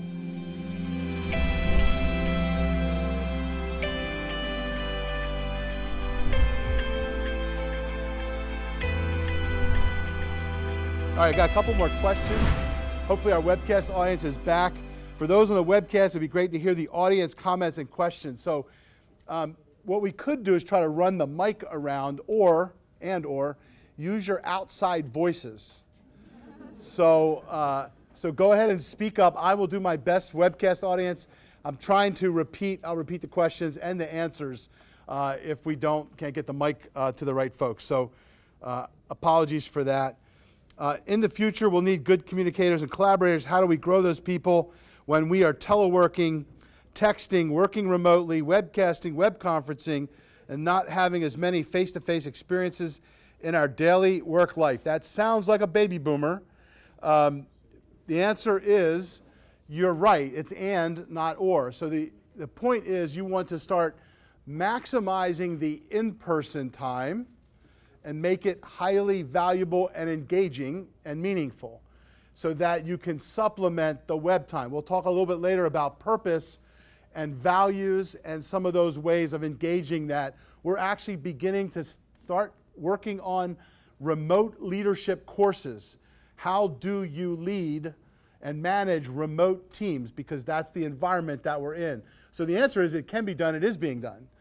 And so you want to be thinking about that. So rather than saying, you know, this is all bad, what can we do? So the key is maximizing those pieces and engaging people in those events, but making sure you're getting out to some events live so that you can actually make those physical connections. With generalization dying, at some point, how will the perceived value of the overarching designation CPA not be surpassed by the perceived value of the other professional designations discussed earlier? This is a very good question because it's not unlike the medical profession. And one of my fears for us as a profession is what happened to docs doesn't happen to us. So the medical profession, as it began to specialize, and I know a lot of my colleagues in the medical profession, so you've got like the eye, ear, and nose profession, the surgical, the orthopedics, the pediatricians. You could go down the long list of medical specialties who all have associations. And what happened through actually it was going on since the 70s and 80s, as specializations occurred, the AMA lost its core membership of docs, American Medical Association. That's the reason they lost their voice in healthcare reform. They lost their voice in employer-paid plans back in the 80s, and then they lost their voice completely by the time they got into the healthcare that we're dealing with right now. They have no voice because they lost the strength of their profession in numbers as a united profession. So our hope would be that the CPA designation is always the top trusted one, but we're seeing signs of stress cracks on that right now. Only 1 in 3 people that pass the CPA, pass accounting, go in to become CPAs. That's horrible. So we're trying to fix that. We're doing a lot. We'll talk about that at the end of today, some of the pipeline initiatives. But the fact is we've got to try to keep the luster on the CPA, and we have to try to expand our numbers. We're going to talk a little bit about CGMA and what we're doing both nationally with the AICPA's leading, but what we're doing in Maryland as well, because we think we want to be shifting from a CPA-only profession to a CPA-led profession.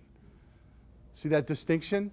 So that we will have some CGMAs who are not CPAs potentially in our midst as this next round of change goes on, and that if we stay united, we'll have the strength in numbers as a total profession. But if we don't, then we risk becoming more and more narrow and losing our clout in the marketplace. So that's critical. Well, I'm going to get to the block thing in a minute. Will there be another opportunity to attain the CGMA without an exam? I wish. No. I mean, they've already made that choice. They started in 12. They gave us a 3-year ramp up for people to be grandfathered in. And now the window closed, and now you've got to sit for that exam. So unfortunately, that's the deal. We can't hear the speaker. Is that in this room, or is that from the webcast audience? Did any of you guys say you couldn't hear me? Usually I'm loud enough. The mic that they gave us for internal here didn't work real well. Can the webcast audience hear me, Dan? Do you think they're okay? I think it was probably a comment. Oh, a comment. Okay, got it. So we're going to be more conscious of that. Question for Tom on the new rules of competition slide. What do you mean by saying be paranoid? What do you think I mean? In other words, you have to be vigilant. Maybe that's a better word than Andy Grove's word. You have to be thinking, what's going to disrupt me and how do I get ahead of it? Right? I think that's the different mindset. If you're thinking about technology, you need to be paranoid of what would Watson do?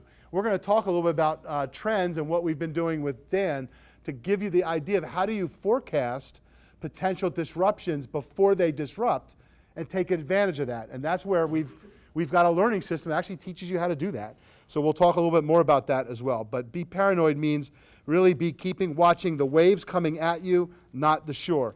What are CPA associations doing to collaborate with other related professional associations for advocacy and other bigger issues?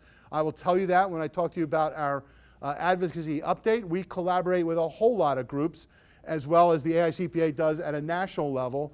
And again, we're trying to continue to do that to the extent possible. So we'll give you an update of that perspective as well. Another question is, what kind of software are these organizations using to do cognitive computing for those of us looking for ways to do this? So I would say Google cognitive computing. Certainly IBM Watson. I should get a sponsorship from IBM Watson.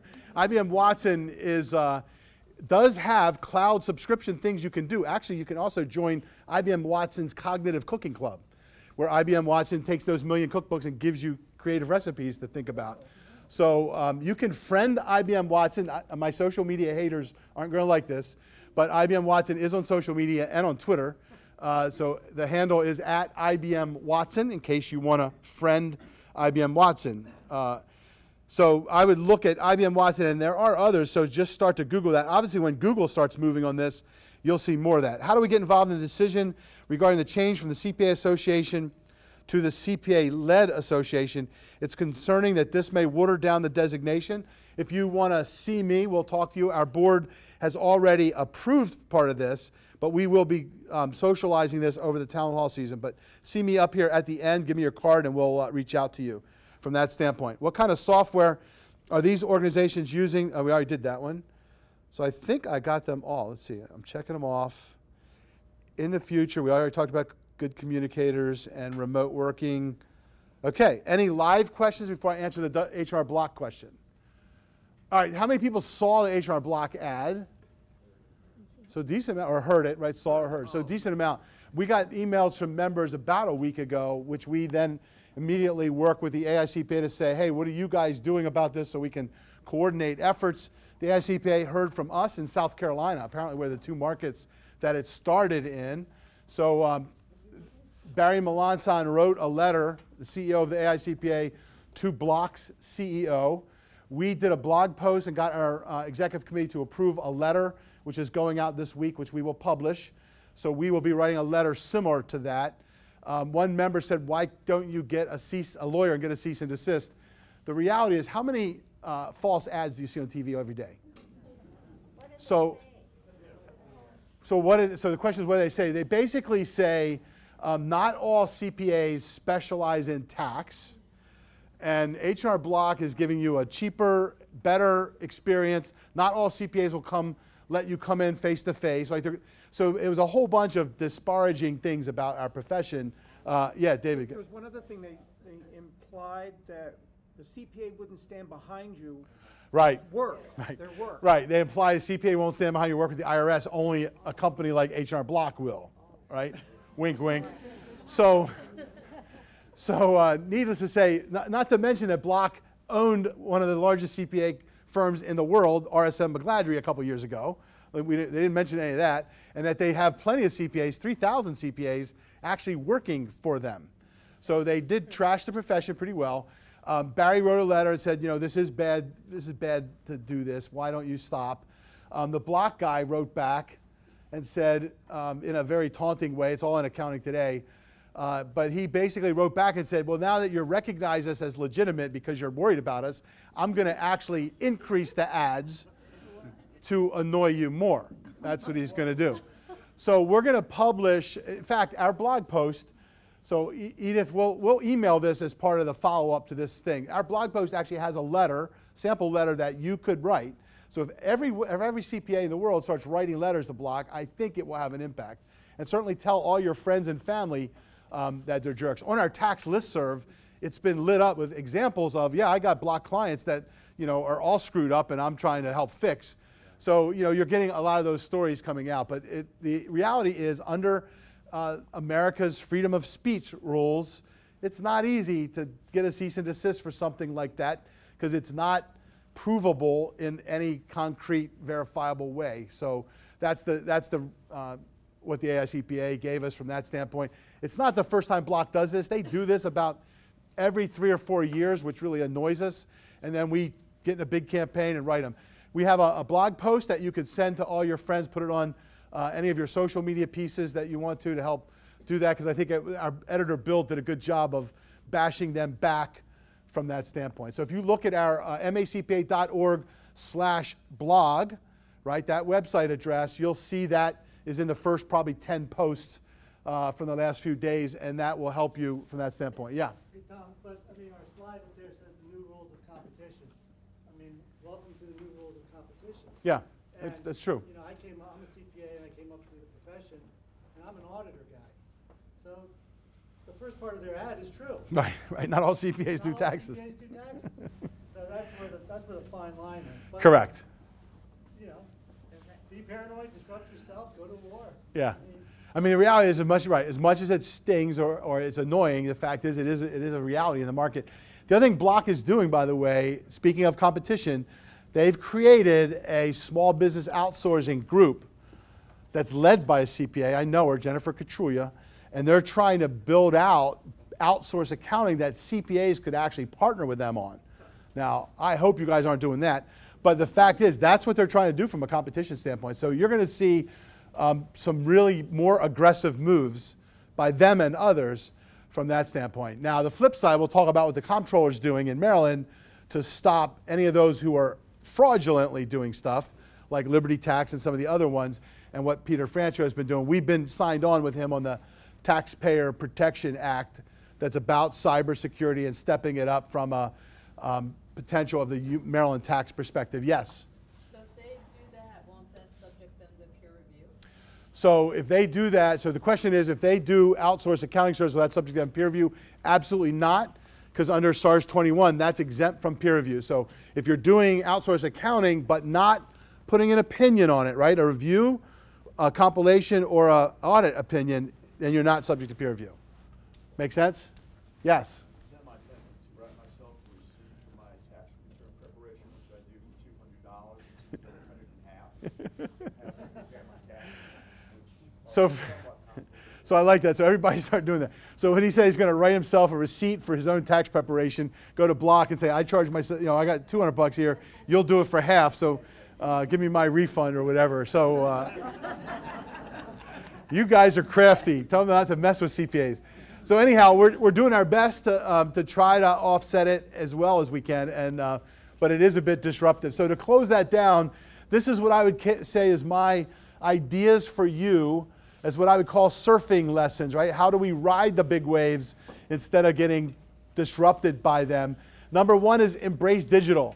You've got to do it. Those of you who are saying, I don't want to go to the cloud, you're going to have to start thinking about what do I need to do from that standpoint. Anticipate, we're going to talk about that and what we think we're going to do to try to help you do that, but you're going to have to learn to face the waves, the windshield, not the rearview mirror. Collaborate. If you're not good at collaboration, it can be taught. We're teaching it at the Student Leadership Academy. We're teaching it at our Normal Leadership Academy, and we're actually world-renowned for it from the MACPA perspective. Number four, you've got to keep your rate of learning greater than the rate of change and greater than the competition. L greater than C squared. It's an absolute must, and it's going to require more. When we talk to students, students never take notes, right, today. You have kids, I'm sure, right? Or even new hires where you sit there and you talk to them and they just look at you. And they don't take notes about anything you say. And then they go, I'm going to remember all that. Oh, yeah, you are. So, but when we do this with college students and even high school students, this is the one thing they write down, L greater than C squared. They look at it and go, I didn't really think about that. And it's fact, they do have to keep their rate of learning constantly. Protect the core. So those of you who talked about protecting our profession, that's absolutely on top of mind for us as your profession. It should be for you as a CPA. It should be for you in your businesses and industry pieces about what's my purpose, what's my values. And in a world where everything's changing, it's as important to know what shouldn't change. And what shouldn't change often is the purpose and values. And we're going to talk more about that as we get more for it. And then number 6 is you got to make time for the future. So if Saturday morning you're sitting there catching up on emails, that's not good. You're going to have to say, when can I block time out to spend time just in the future? So we had Google come and speak at our summit last year, Ari Baylog, who's the head of their network infrastructure group. And he said, you should get an app a week and just try it. How many of you guys are using Waze? So there you go, download Waze and try that on the drive home today. Download an app and try it and see what it does. Start learning how these apps work. How many of you guys use Uber? Wow, you do this with the high school group I did, the Beta Alpha Psi group I did. There's probably what, 70% of the group, Becca, that did Uber and Airbnb. College kids, Uber is a ride instead. If you want to, how many times have you been annoyed by taxi cabs? I've done it once. You do Uber, right. You do Uber. Now somebody's going to go, I just heard somebody got beat up and kidnapped by Uber drivers. And that's what I'm going to hear from you, I know. And the answer is like that was one out of like about a trillion rides, right? So anyhow, yes, it's not perfect, but it is making a dent. Airbnb, like download a couple of those and try them. That's what I would say about making time for the future. So with that, I want to keep moving. Now, let's talk about anticipate. So what Dan Burris said is you can predict the future. And here's how. He's got a great book called Flash Foresight. By the way, we do have some Twitter prizes we're going to give away. So we'll mention your name so we can get your names. We're going to send you either his book or Microsoft Office. Is it the 2010 version, Andrew? So Microsoft Office version. So you can get either one of those if you were on our Twitter list. But 3 trends: government regulations, technology in that pace of doubling, and demographics. He calls those future facts.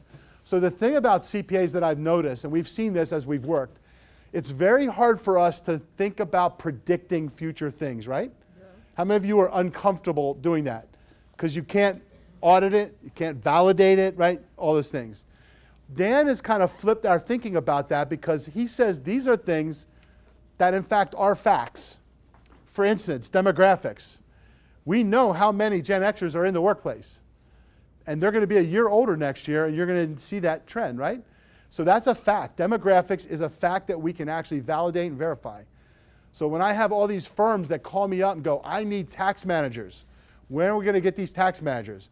And I said, are you expecting like a spaceship to land and release a bunch of 35-year-old tax managers? Because they don't exist. There's physically not enough of them. So you're going to have to figure out a different way of approaching that, right? Or wait for the spaceship. Just stand out there and go, when's it coming?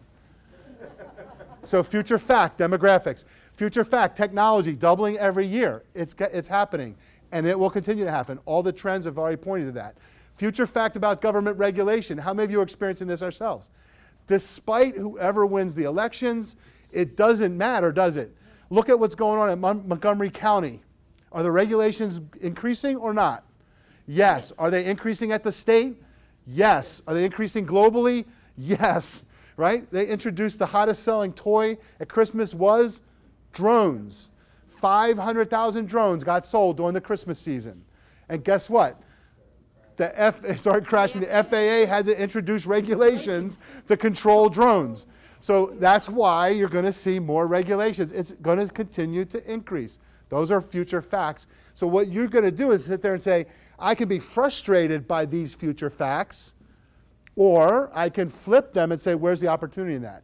So let me give you an example. We have a CPA firm I know out in Kansas who does agribusiness. They have like the most agricultural clients in the country in terms of CPA services. So given this hard trend of government regulation in the agribusiness environment, they bought a lobbying environmental firm in DC. And now they offer regulatory services to their cattle farmers and agribusiness clients. Brilliant move. Brilliant move. Hard fact, regulations in our industry are going to get worse, correct? If you're in the food service industry, what do you think is going to happen? Food labeling, right? Restrictions on types of food. What happens when we 3D print hamburgers, right? All that stuff is going to create regulations. So then you say, where's the opportunity in that? Oh, if that's my business, what should I do? Another firm that actually worked with Dan Burris, they realized the top trend is cybersecurity. How many people would say that's a top trend?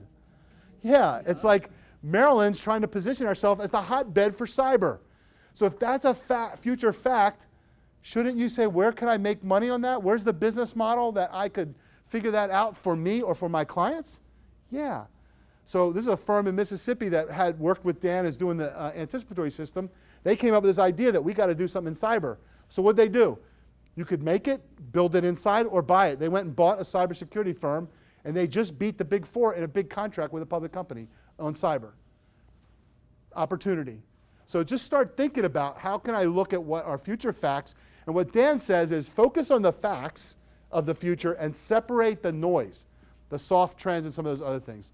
So we'll talk about some of those key areas. So here's the hard trend about regulation standard. This year in Annapolis, 30% increase in the number of bills that got heard in our 90 days. We're almost done. We got about 3 weeks left, but 3,500 bills were heard. Typically, it's 2,500 in 90 days. That's crazy, right? And we've had to be more active than we anticipated because we're seeing more and more of this. So we're trying to get, how do we get geared up for the future fact that this is going to continue to get worse and worse and worse in terms of how we have to be on the thing. So federal, here's some of the things we're working on. Tax due date changes. That was done by the federal. We had to do it in Maryland. It's passed both the House and Senate. We expect that to be done. So Maryland's due dates will coincide with the federal due dates. Now, the federal's changing it again, so we're going to have to be back in Annapolis again next year, changing some of those due dates. Mobile workforce, this is the first time they think it's actually going to pass. We've been talking about this for about 8 years, I think. There's a movement right now. We just got an alert from the AICPA. They expect that to potentially get voted before Congress's summer recess. So that means you won't have to pay taxes on employees that work in multiple states. They won't, right? They'll have a de minimis. I think there's a Senate House version. It's a little bit different. Between 30 and 45 days, contiguous or non-contiguous, days working in other jurisdictions you won't have to file taxes for. The other new one that just came in actually yesterday, so I didn't update my slides yet, is the de minimis 1099 correction. I know we've been talking about that for a long time. We met with Congress on it. It's now a proposal in the Ways and Means, and we hope that will go through. I forget what the threshold will be, but what that would mean is when you're getting 1099 corrections that we get from all these brokers, you won't, if it's like within 250 or 500, you won't have to file an amended return. You'll just move it into the next year. Make sense? Yeah. Lots of members in our tax group have been asking for that. We're keeping our fingers crossed we can get that one through. DOL overtime standards, they're lowering the threshold for how much you have to pay overtime for, right? And I think it's going from 50 to 35,000. This could have impact on anyone who's using, professional, skilled people at those lower levels of wages. So there's been a whole lot of comments against it, including us, the AICPA, the chamber, federal chamber, as well as the state chambers. But we're waiting to see what the DOL ultimately decides. They haven't published their final notes on that. So keep your eyes open for that one. Standards, lots of standards going on. Peer reviews changing pretty dramatically. Right now, we're actually looking at that. Our peer review committee's weighed in on some of the AICPA proposals. CPE standards actually went through one iteration. They're going through another one that's actually due, I think, April 1st. Is that right, Becca? I think the CPE standards. She's looking at me like, oh my God. So anyhow, I think it is April 1st. CPA not-for-profit exposure draft, and then revenue recognition, lease standards. What am I missing, Edith? I got to update this with some of your most recent things. Well, we have a post yesterday at cpasuccess.com that ASPE just named a transition resource group for the upcoming credit loss standard, and we expect to issue that standard mid-year. So any of you in credit unions, that's significant. The Credit Union Association is fighting that one pretty significantly. So that's credit losses for the credit union industry. So pay attention to that. By the way, go to macpa.org/blog, and you can see we're putting, this is where Edith is an amazing resource. She's watching a lot of the technical part of what we do and making sure that that is up to date on there. So if you want the latest, go to our blog and look at those most recent posts, and you'll get deeper dives into all those issues. So lease standards, especially revenue recognition. What was the other one? The credit loss piece. Is there any other one? Private company counsel is being reviewed, so that private company standards is up for grabs right now, and that's most of the big ones, as if that's not enough. So, any questions about any of those? Not that I could answer them, probably Edith would. So when we did this with our managing partners, we asked them what the top priorities were. DLL overtime, cash basis is another one that's showing up in Ways and Means.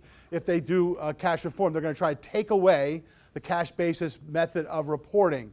So there will be a de minimis rule for small businesses, but any professional services, accountants, engineers, architects, etc., would be adversely impacted by that, as well as any other cash-based businesses. I wonder what the marijuana industry will do with that. IRS service levels is the other one that we've been talking to Congress about. And this one was from the AICPA just this week, and this is what they forecast as some of the big issues that we've got going on. What is the future of the IRS? There's all kinds of debate about that. Prepare regulation, that's been on again, off again, Supreme Court cases about the P10 issue, and I think it's been finally decided and they're moving forward on that. Partnership audits is where they're starting to focus a lot more attention. They're using, by the way, cognitive computing to do looking at some of the tax patterns that they see, and that's where notices are coming up. By the way, tax notices, they're up like 7,000% in the last 5 years. What do you think it's going to be in the next 5 years? Double that, right? Think about 14,000% or more. It's because why? Automation, right? The more things that are electronically filed, the more that they get some of that antiquated technology updated, the more power they're going to have to try to fish for revenue deficiencies. That's what they're doing. So they're trying to find the patterns to find where that uncollected tax is. That means you're going to get more false notices, and your CPAs and CPA firms who deal with it are going to have to figure that out. So that's happening more and more. Obviously, tax reform is on the agenda, and then identity theft is huge. How many people have had identity theft issues? Any of you guys? Wow. That's growing. That's another trend that's going to be doubling. So we are seeing that at both at the Maryland state level and at the federal level. The IRS is saying that they've done a lot to try to start to combat that. It also is a kind of a dual-edged sword, right? Because then it starts to get into like privacy issues and things. So anyhow, that's a trend that we're seeing more and more of. The DOL, we've talked a lot about. Department of Labor, for anyone who's got an employer-sponsored 401k, or was it 403b, any of the retirement plans, you as employers are responsible for the quality of the plan audit. The DOL will come after you if your auditor screws up, right? So you can't just rely on the auditor. So you want to make sure your auditor is qualified. So you should ask your auditor, have they been peer reviewed, and has their benefit plan, which is mandatory, been reviewed by the peer reviewer? If they say no, then they're actually in deep doo-doo, because peer review has got to be reviewed based on what's happened over the last couple of years. The audit quality of our profession is horrifying. If you look, people that do 1 to 2 audits have a 75% deficiency. So here's what you have to watch as employer. That rate might be really cheap, but if all that CPA firm does is a couple of these, you want to make sure that they're qualified. They should be members of the Employee Benefit Plan Audit Quality Center, and they should make sure that their work has been peer reviewed. So that's your responsibility. State boards are enforcing against the auditors who are dinged, but the DOL enforces against you as the employer, because that's the only recourse that they have. Does that make sense? Yeah. So be careful on that. And then here's our CPA. How many of you guys went to CPA Day this year? Wow, you guys, man, you're a slacker. Give those guys a round of applause. Put your hands up again. You're up there, right? So this was in the amidst of that little clipper storm that threw all that snow and screwed everybody up. We still had a very strong showing, and it was critical, right? Because we got more and more bills that are being filed. So that group made a huge impact, gave out, I think, packets to every one of the 144 legislators we had, and made quite an impact. Every January we'll be doing that again. We don't have the date yet for next year, but we will be publishing that soon. So we need you to be there. And by the way, business and industry folks, there are things that are going on down there that actually affect you. So here's the agenda, right? We monitor the State Board of Accountancy for all of you as CPA licenses. We also monitor the State Board of Tax Preparers so that they don't do anything that would adversely impact CPAs from that standpoint. So we've got a person that we actually appoint someone on the board, and we have people attending the board meetings. Firm mobility is a big one for the firm side of what we're doing. CPE tracking and audits, they're trying to automate CPE tracking, right? Hard trend, automate that stuff. And then they're going to actually, if you take courses from us, you will be exempt from being audited. How about that? Huh? We get a little love for that? What do you mean? That's good stuff. If you get audited, how many of you guys have gotten audited before? Anyone? So when you get audited, if you give our professional development team a call, they'll give you all the stuff that the audit requires that you took from us. So any of the transcripts and all that stuff, certificates of completion, we'll get all that for you, so you don't have to go keep all that and dig it up. But anyhow, they are trying to get better at auditing. They've stopped auditing back years now. They're only doing it prospectively. When you renew your license is when you'll find out whether you get audited or not, right? When you hit enter, it will come back like the Southwest ding and say, you've been selected to audit. Then you get to meet Bert. Bert's a 100-year-old CPA who works 1/2 day a week and audits CPE taxes, CPE filings. So peer review's been another one. We've been under a lot of scrutiny because of the Department of Labor, so we've had to deal with the state board on the peer review on a proactive basis. Now, in the legislature, we like to say there's two things we do, right? Offense and defense. Pass proactive good bills that help you as CPAs and stop bad bills that might hurt you as CPAs. Here's what we had: supersedious appeal bonds. This is unfinished business from last year. I'll give you an update on that in a second. Tax due dates to synchronize with the federal. We've done that. That's almost through both houses. WIN interest rates. There are many members who got involved in the WIN sales tax deductibility notion, or tax deductibility notion, income tax. And they were giving you no real interest rate on that. So we decided to work with some legislators who said we're going to actually give you a legitimate interest rate on that couple of year refund. So that got through the House yesterday. We hope that will go through the Senate. We'll be in good shape on that one. Peer review, subpoena power, we actually stopped the board from doing that. And firm mobility, because of the Department of Labor issue, the state board was not really open to loosening up firm mobility licensing issues. On the defense side, mandatory leave, we anticipated it. It came in.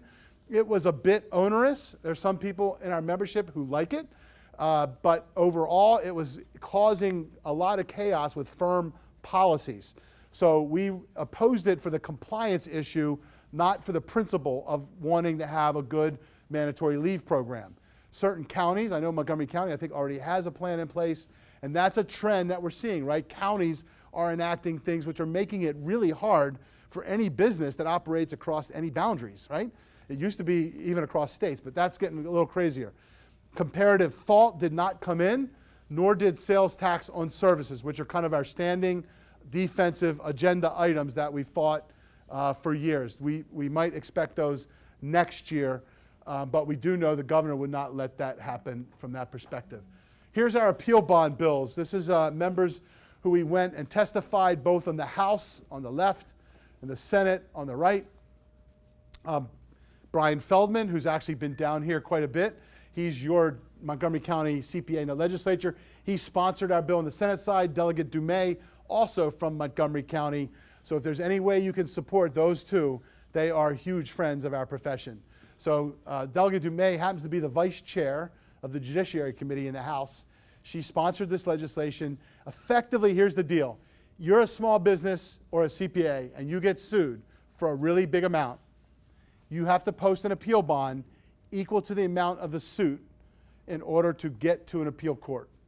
We think that limits your access to justice. If you believe the merits of the case should allow an appeal, you should get to have an appeal without posting an onerous bond, because what's happening, and we've done the statistics on this, what's the lawsuits are rising or lowering in the amounts that trial lawyers put in? Rising, right? Because they're trying to get the lawsuit lottery, right? Let's put a big giant number in there. So if they put a big giant number in there and you lose in a lower court because it's complex and the court can't really figure it out, suddenly you're stuck and you're going to be out of business because you can't get an appeal. So the appeal bond is giving you the right to appeal by capping the appeal bond. So we started last year at $1 million. The trial lawyers fought that tooth and nail. We raised it to $5 million.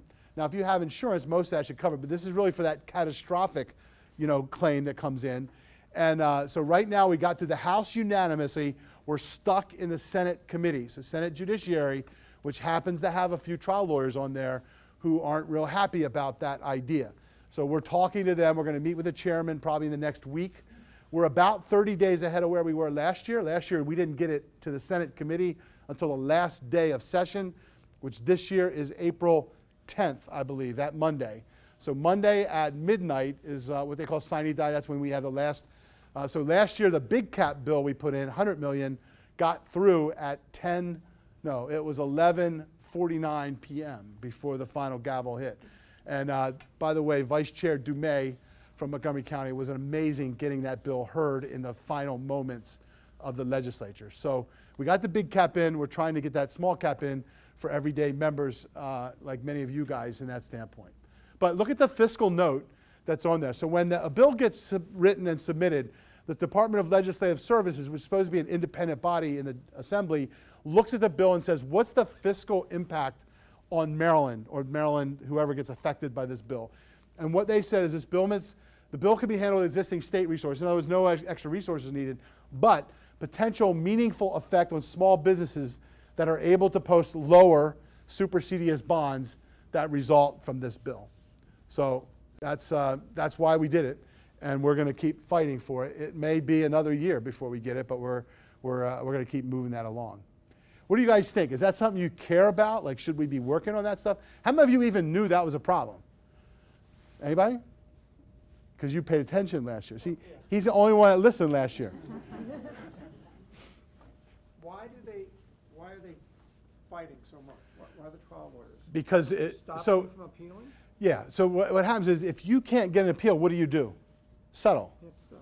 So that means they get their cash and the settlement faster, right? So what the idea is, I'll put a big bond amount in. You can't get it, appeal on it, so you're going to have to settle.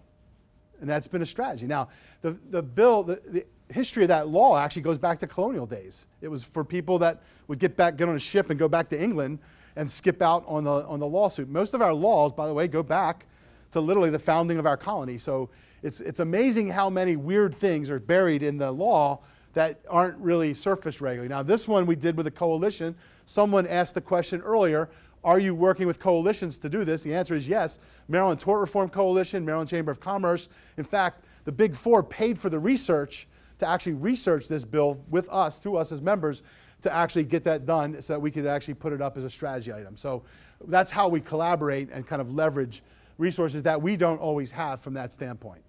Any questions? Any more questions about that? So that's a fun one. Stay tuned. Actually, if you guys want to, those of you who are on social media, at midnight on April 10th, is that Monday, right? Is that right? I'm looking at Edith. Is April 10th Monday? That Monday night, April 10th at midnight, if you log on to Twitter, you'll see us live broadcasting with Periscope from the State House on what the final outcome of the General Assembly is. Then we'll obviously record that on YouTube, and then we'll show it to all of you who aren't on social media when you come to our Town Hall series. How's that? Is that good? All right. So that's what's going on. We've been down there. This is the other couple of things that came in that we weren't anticipating. Taxpayer Protection Act, Comptroller Francho called us up and said, would you help us support that? We actually looked at it with our State Tax Committee and made him amend it before we supported it. There were some things, fraud issues, that he could broadly interpret to an average CPA who made a mistake, not fraud, right? And then we said, no, we're not going to let you do that. You can't have that level of authority. So he actually amended the bill from that standpoint. Those are two partners from Maryland firms that went down there to testify with me that day with Comptroller Francho. On the left side is the win, both the win side and the interest rate on on tax deficiency. So Maryland had a policy for years that said if you owe tax, you're going to pay a higher tax rate than if you are owed a refund from a backed issue, right?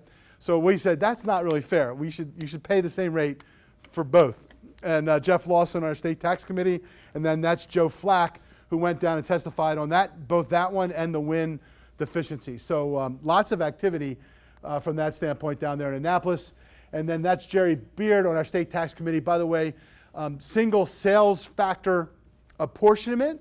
Many of you might be positive or negatively affected by that. That got through the House, I believe, yesterday or in the last couple days.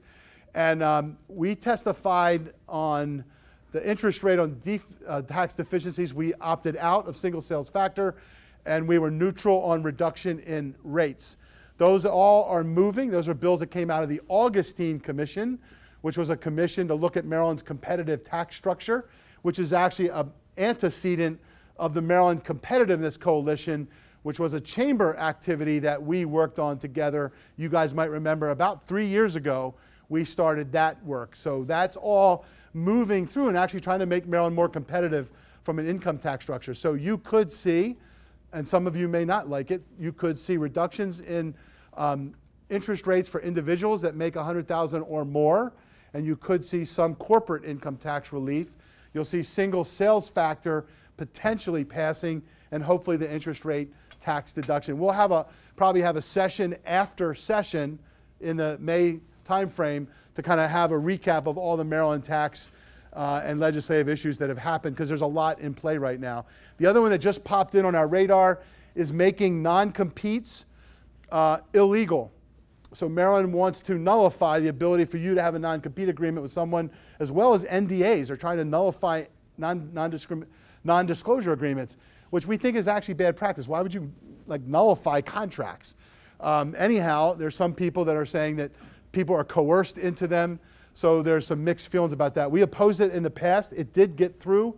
I believe it got through the House, so we're going to look at whether we should testify on that one in the Senate. So NDAs, non-competes, as well as mandatory sick leave are all issues that are coming up in Maryland that started a year ago and are starting to bubble with a little more momentum. Questions or comments about any of those? Generally, our policy is we stay out of big policy debates. We try to focus on things that matter for CPAs.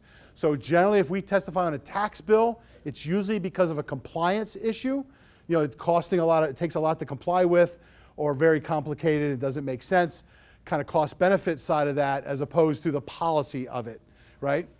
So that's how we look at those kind of things. And then the other one is making sure we have a competitive structure for CPAs to practice on. By the way, you do have the lowest licensing fee in the nation in Maryland. How about that? Yeah. You're lower than Maine and North Dakota. It's kind of crazy, isn't it? For a big metro market like Maryland, you guys have the lowest licensing fees in the nation. Yes? Was there any discussion in the legislature this year about regulation of nonprofits in light of what we've seen with the Wounded Warrior situation? And, there was one bill that would have actually loosened the audit. No, it raised the audit requirement. So it was went from $500,000 to $250,000. You had to have an audit if you're a nonprofit with any kind of state or federal money. I don't know what the status of that bill was, Jack. That's the only one I saw from that standpoint. So unless you know anything different, we didn't see anything on our radar. Currently, is a donor to a nonprofit entitled to a copy of the audit report if you request it? I don't know that. From a Maryland law standpoint, I don't know that. Anybody know that? Or the A133s, for example. So can you get a copy of that if you're a donor? Yeah, I don't know that. Anybody can request it from the state of Maryland if they file with the state charities board. Anybody. So you can file with the state of Maryland if it's a state charities board. They're filing C3, anybody can request a copy of your. So if it's a C3, you can file for the state charities and get it from that standpoint. And there might be something similar on the federal level, right, from the A133 side. All right, so I want to talk a little bit about the CFO side of this, right, CFO controller issues. So this is something we've been kind of watching and updating relative to the technology. What's it mean to all of you? So this is Safra Katz. We talked about the CEO of Oracle was their CFO. She said it this way: the real way it was in finance in the world I grew up in is we spent all our time looking backwards. Modern finance and accounting is now, it's about looking to the future. So I think that kind of sums up what we talked about a little bit this morning. This is a great resource, by the way. So how many of you guys are familiar with integrated reporting? So I think it's, we'll send out a link to the integrated reporting report. You could put this down in your notes to Google it, right? Google integrated reporting, and there's a report from the Integrated Reporting Council that actually, I think it's called theiirc.org is the website. Fact check me on that one, Edith. The, theiirc.org. It might be one I in there. That's the, two I's? So theiirc.org. So write that down. Pull down their report. This is a movement that came from Europe. It's beginning to try to wrap around sustainability reporting, strategy reporting. It's something that's been talked about in the profession since the Jenkins report back in the 80s of how do we upgrade our finance and accounting to have more meaningful information, clearly from an investor or stakeholder perspective, but I think it has merits in the private company sector. anyhow, what they talk about is this idea of integrated reporting is about trying to get a handle on your business model and making the financials reflect the realities of your business model. And the way they look at this, if you look at this business model, it's pretty interesting. They call it the capitals. So they would say that what's important about managing a business is 6 capitals. The capitals are financial, manufactured, something you make, intellectual, right? Intellectual property, brand, human, which we talked about, right? Your workforce and the human people you have in your business. Social and relationship. This gets back to your customer basis and relationships with suppliers and other things you have. And then natural, meaning natural resources. How are you using natural resources? Are you a net consumer or a producer, right? That's what they're talking about. And you can think about those from both inputs and outcomes, right? Businesses typically run those coming in and some form of those coming out. Then you take the whole model, right, which says inputs, and then you get into business processes and activities, outputs, and then outcomes. And so their idea is to frame this up to say, how do we start reporting about that? Now, for what you need to know right now, there is no standards or anything happening directly from this yet, but it is on our radar. It probably should be on yours. But here's the value of this. Read that report because it's going to make you more sophisticated about thinking about your business model. Because what I think is important for us as CPAs, not only do we have to be looking out the front of the windshield, but we also have to be looking outside of the business as opposed to inside the business. When I started accounting, everything I started to work on was what we accounted for inside the business. But what they're saying is what's going on outside the business often has a bigger impact, and you're going to have to be more understanding and thinking about that from a CFO or controller perspective. And even if you're doing CFO advisory, you might want to think about this, how you could help your clients think about their businesses a little bit differently. Comments or thoughts about that? Agree, or you say I'm full of stuff? What do you think? So look at that, write that down, thiirc.org, download their report. That model is in there with a lot of explanation. I think it's incredible, but understanding accounting and managing the capital assets, which are all those 6 on both sides, right? Going in and coming out, and what's that look like? And how do you begin to think about that from a measure perspective? CGMA. So we talked about the CGMA initiative and what's going on there. Here's some great resources that they recently produced. Joining the dots is the idea of integrated thinking for integrated reporting. So how can you start to be better at connecting dots in your businesses for your owners, business line folks, right? In terms of helping to add value. And then the other one is the digital finance imperative. This was done with Oracle, but it talks about how to start getting that digital thing moving inside your own knowledge base and what you should be doing in your company. So you can write those down and Google them. I think we'll include them as links when we send out the report from today. So we'll probably get that out in another day or two. So you've got links to all this stuff. Anyhow, this is what the joining the dots talks about, which is what are the new KPIs that are going to be driven from these new drivers of value, right? So as CPAs in business and industry, we've got to be thinking about what should we be measuring and how should we be thinking about that. So all those are areas of thinking about how that's happening. Again, I think it's great. It means we have to think about something differently because it isn't just about gross margin anymore or inventory turns, is it, right? It's a whole lot of different metrics that we have to be thinking about. And this is the digital part. It talks about the difference between folks who are lower on kind of stage 1 in terms of even thinking about this to the sophisticated, they call it the well-progressed, who are already measuring and reporting on the right things. Now, there are big data elements to this if you're a bigger organization, as well as more and more technology pieces that are in that. So I think these are pieces I think we need to be paying attention to, which is why we're seeing this whole trend in that CFO moving into those higher levels once they understand those relationships. All right, now I'm going to do a quick, I'm going to call it a business case about how we're dealing with disruption, because our board of directors, when they kind of told us to move on some of these key initiatives, they said, I want you to do it, but I want you to report back to both us as the board and members on what you're experiencing as you're going through some of these what they would call early adopter trends and changes. So we call it the shift change. This was based on a post I wrote for LinkedIn 2 years ago that talked about the shift in workforce, right? This whole big movement of boomers out, Xers taking the next level, and millennials and Gen Zs coming in. We talk about 5 major shifts, right? Leadership, how it's changing learning, how it's changing technology, workplace itself, and the generational issue. Those seem to be common themes that we see over and over again, right? So we talk about how those are working. We've talked about this a lot, but the notion of leadership is now more collaborative instead of hierarchical. You see that every day. The notion of learning used to be episodic and passive. Now it's becoming more just in time and continuous. And how do we start to reflect that? Technology, systems of record are now systems of engagement.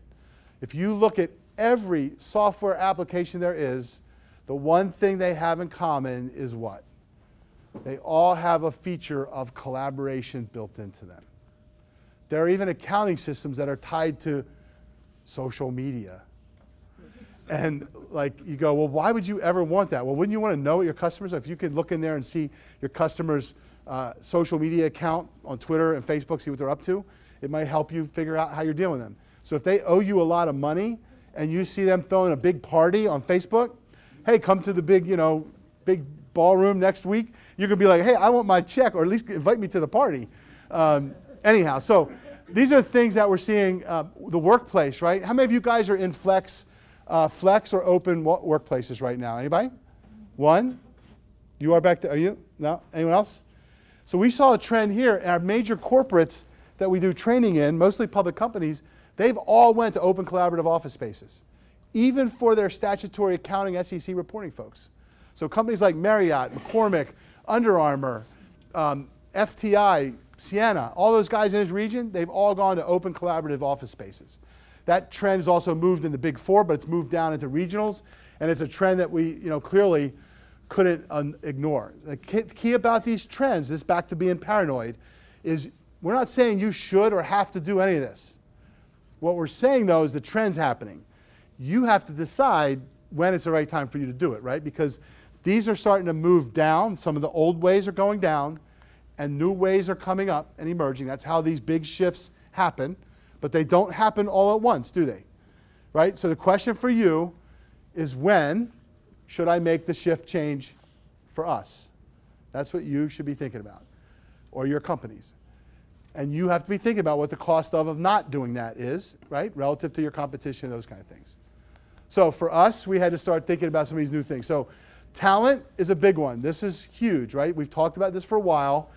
They say go to war for talent. That's the third item on the Harvard Rules of Competition.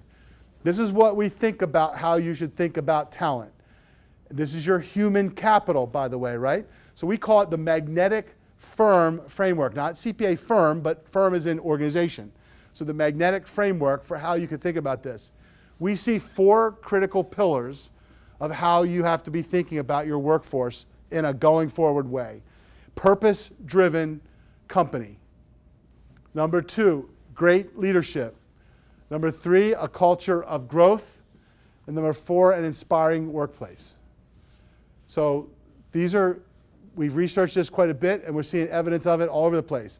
So you can dive down at each one of those, right? Vision, purpose, and values.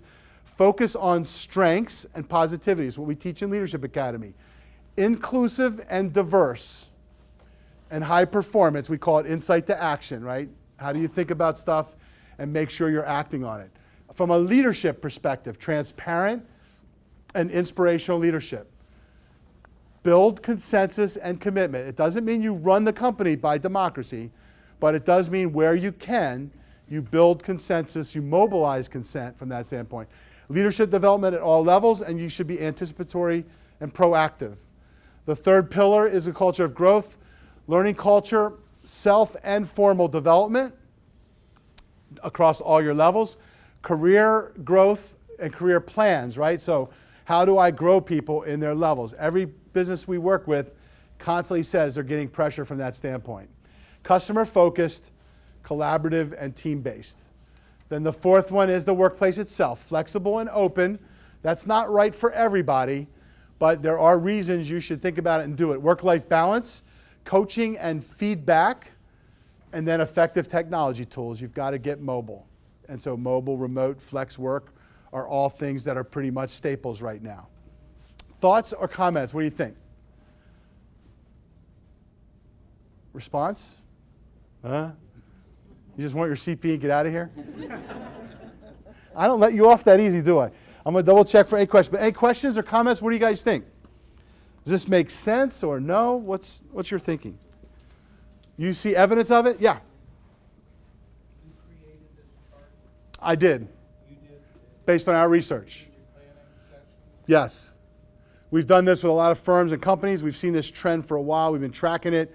It ties into what Deloitte's human capital research is, and we're seeing it consistently, and we're seeing it more. So it's a trend that's clearly on the upswing. Not everybody's doing it yet. And your question is, when do you need to do it, right? If and when do you need to do it? Sometimes you might not need to do it. But yeah, what's your thinking, though? Do you like it, not like it? Anything on there you say, nah, I don't like that part? I always think it's good to go through a strategic process and identify these things and make sure everyone shares them. I mean, some of the things are kind of bedrock that have been there forever. Correct. And, you know, some of them are new and the titles and the words they didn't change. But I kind of look at it and I was interested in that process. And it just seems to me that, you know, this is what good businesses do. Yeah, so for you guys on the webcast, you can't hear probably that well, but he's saying a lot of this is like business fundamentals. It's been around for years. In fact, it has. We actually have like tied this in to research. It goes all the way back to like Tom Peters, In Search of Excellence, right? The hard is soft, the soft is hard. Jim Collins, right? So it's been validated from some of the best thinkers in leadership and organizations and brought forward with latest thinking from like Simon Sinek and some of those kinds of guys. So his point is he's saying he thinks it's pretty valid and a good way of at least thinking about it. Is that fair? Yeah. Yeah. The more millennials you have in your workplace, the more you need the last inspiring workplace column that they, millennials are looking for every single one of them. They want a flexible work environment. They want work-life balance. They definitely want a lot of coaching and feedback, and they want to be talked to every day, and not just necessarily through social media. Correct. Face-to-face is as important for them as it is for every other generation. Yeah, so comments, again, for the webcast audience is basically, what he's saying is the fourth column, Inspiring Workplace, is pretty much, if you have a lot of millennials in your organization, that's almost table, that's what you got to have that stuff. And those who don't are seeing turnover rates that are starting to get higher and higher, right? So yeah, we're seeing more and more of that. Again, trend is up. We're seeing it in a lot of places. You got to say, does it matter to me? And do I need to think about this or invest in any of that, right? That's how you have to think about it. So I got a couple more questions. MACPA blog response, Edith posted in Conferences.io. So there's a link there for that. Thoughts on the Maryland Liberty tax franchises being suspended. Francho, when we were testifying in Annapolis, said that those things were really, really blatant that he's going after. So he's pretty serious about, if it's a mistake, he's not going to crucify anyone. And he said that over and over again.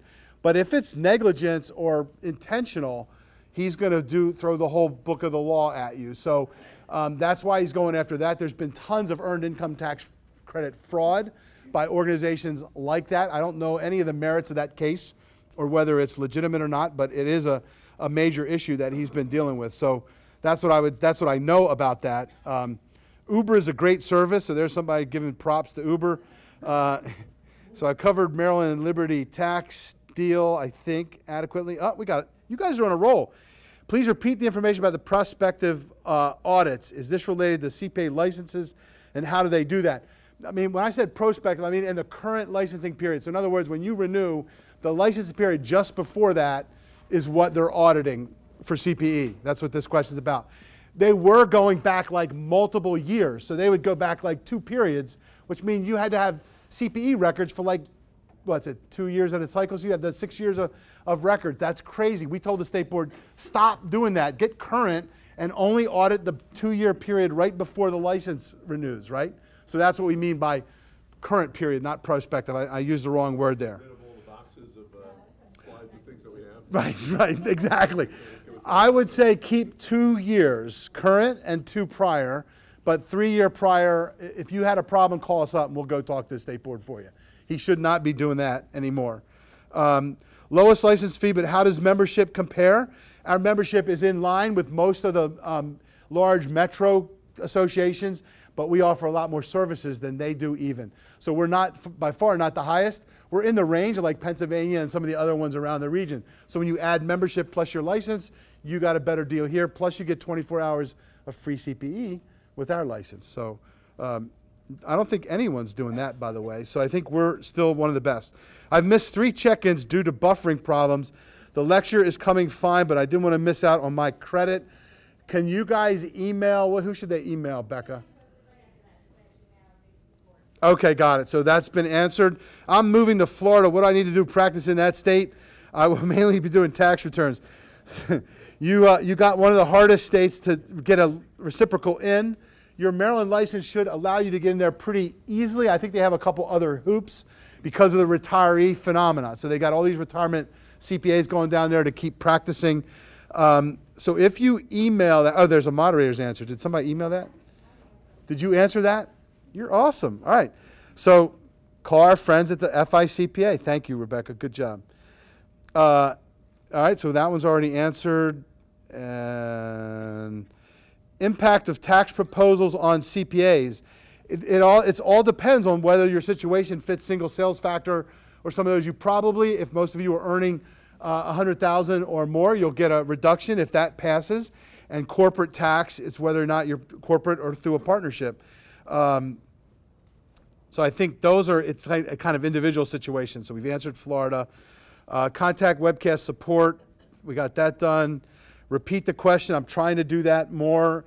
Did I answer the ACA compliance question? I don't know, there was an ACA compliance question. Was there? ACA 10-1095C, filing deadline is coming up fast. Any thoughts on the requirements? Can you guys help with that? Is TriBridge ready to help with that? I couldn't hear the question. It's an ACA 1099C, 1095C, right?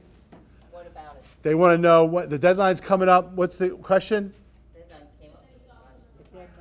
Thoughts on requirements and those kind of things. Tell them to send us an email. We'll get. Most payroll companies are doing those for their clients. We get a lot of requests to do it, but the payroll companies are actually doing it. So check your payroll company first, right? And anything else? If not, we can guide on how to get it done. All right, so if not, send us an email and we'll get it to our partners at TriBridge and they'll see if they can help you with that. That's why we're partnering with some of these groups, by the way, is to help us stay ahead of those things. All right, I think I got all of those, right? Any live questions from the group? All right, I'm gonna move quickly to kind of catch up. You guys have had a lot of Q&A. I'll have to maybe I should do shorter stuff and just let you guys talk. So this is Glassdoor's research that kind of fits our talent magnet. These are the issues that people care about, right? Culture, values, senior leadership. It's that 4th column, basically. Career opportunities, work-life balance, compensation, and benefits. Millennials actually value work development, developing them in a career, and flex time more than cash bonuses. That's what we're seeing over and over again. Now, you have to pay them fairly. You're not going to be able to get paid with subpar wages. But after wages, those are tops. They're actually tops for the college students that are coming into our profession as well. Now, let's talk about purpose. This is research that was done about industry, purpose by industry, and which ones are lacking. So accounting, finance, banking, and insurance actually are 5 levels below the average. The average is around 30%, which isn't very good. Our profession is about 20%, meaning we aren't very inspiring. We haven't done a good job of instilling purpose and values on our folks. Now, if you're a CFO in a company, there's 2 levels. You should have purpose and values at the company level, and potentially you might even have it as a department, as a finance department, right? Finance and accounting department. So not a bad idea to think about. The point is, this is starting to become a differentiator from a human capital perspective. So start paying attention. By the way, HBR had a big article about KPMG, put in a whole purpose initiative to reinstill purpose in their auditors. and it was a case study that HBR featured about a year ago. So if you Google HBR plus KPMG, you'll see that plus purpose, you'll get that. And we found this when we did the Horizons project for the AICPA, which is looking at the future of our profession. So the easy part is knowing why we chose a profession. The hardest part is remembering it. So how many of us got into what we did? We were all excited, you know, young and full of, oh, this is all the world's our oyster. And then you got in there and you're slugging it out every day, and time goes by, and you kind of lose, why'd you do this? Like, what difference am I making? I'll never forget, we were doing the Horizons work. We did this for the AICPA, lots in Maryland. Anybody go to a future forum in Maryland? CPA Horizons? You did? We got only one in this whole group? There's one, Amy did, 2. You guys live under a rock? Or they forgot. Look, they don't remember. Dan was similar, that's a different one, but on the same venue. So you might have gone, you just all have amnesia. Is that what it is? I call it CRS, can't remember stuff. So anyhow, the fact is we were at, I'll never forget, we were in Albuquerque, and this lady, she's about 50, probably 55 years old, had been in practice her whole career, and she's sitting there going through like reconnecting to the vision of the profession, and we were asking her like, what was the purpose and all that stuff, and literally she started crying. And she goes, you know, until today, like I lost connection with why I did this, and how cool it is to think about a profession that makes a difference for so many people, and we do in all the ways we work. And so sometimes we have to like reignite that. That's what the young people love, by the way.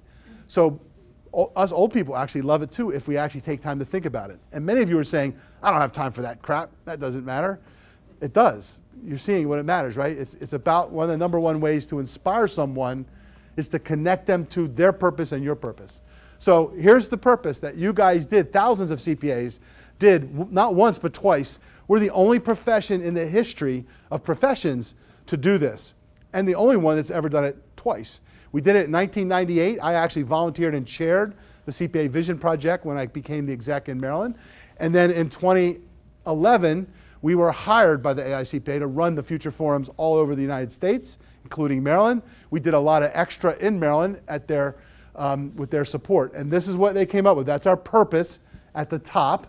The vision statement is the middle, and the core values are the end. But if you Google CPA Horizons 2025 report, you'll get a full report that shows what the profession's overarching vision purpose was, created from the grassroots, not from the AICPA, by the way, and this was from thousands of CPAs all over the country, students, regulators, etc.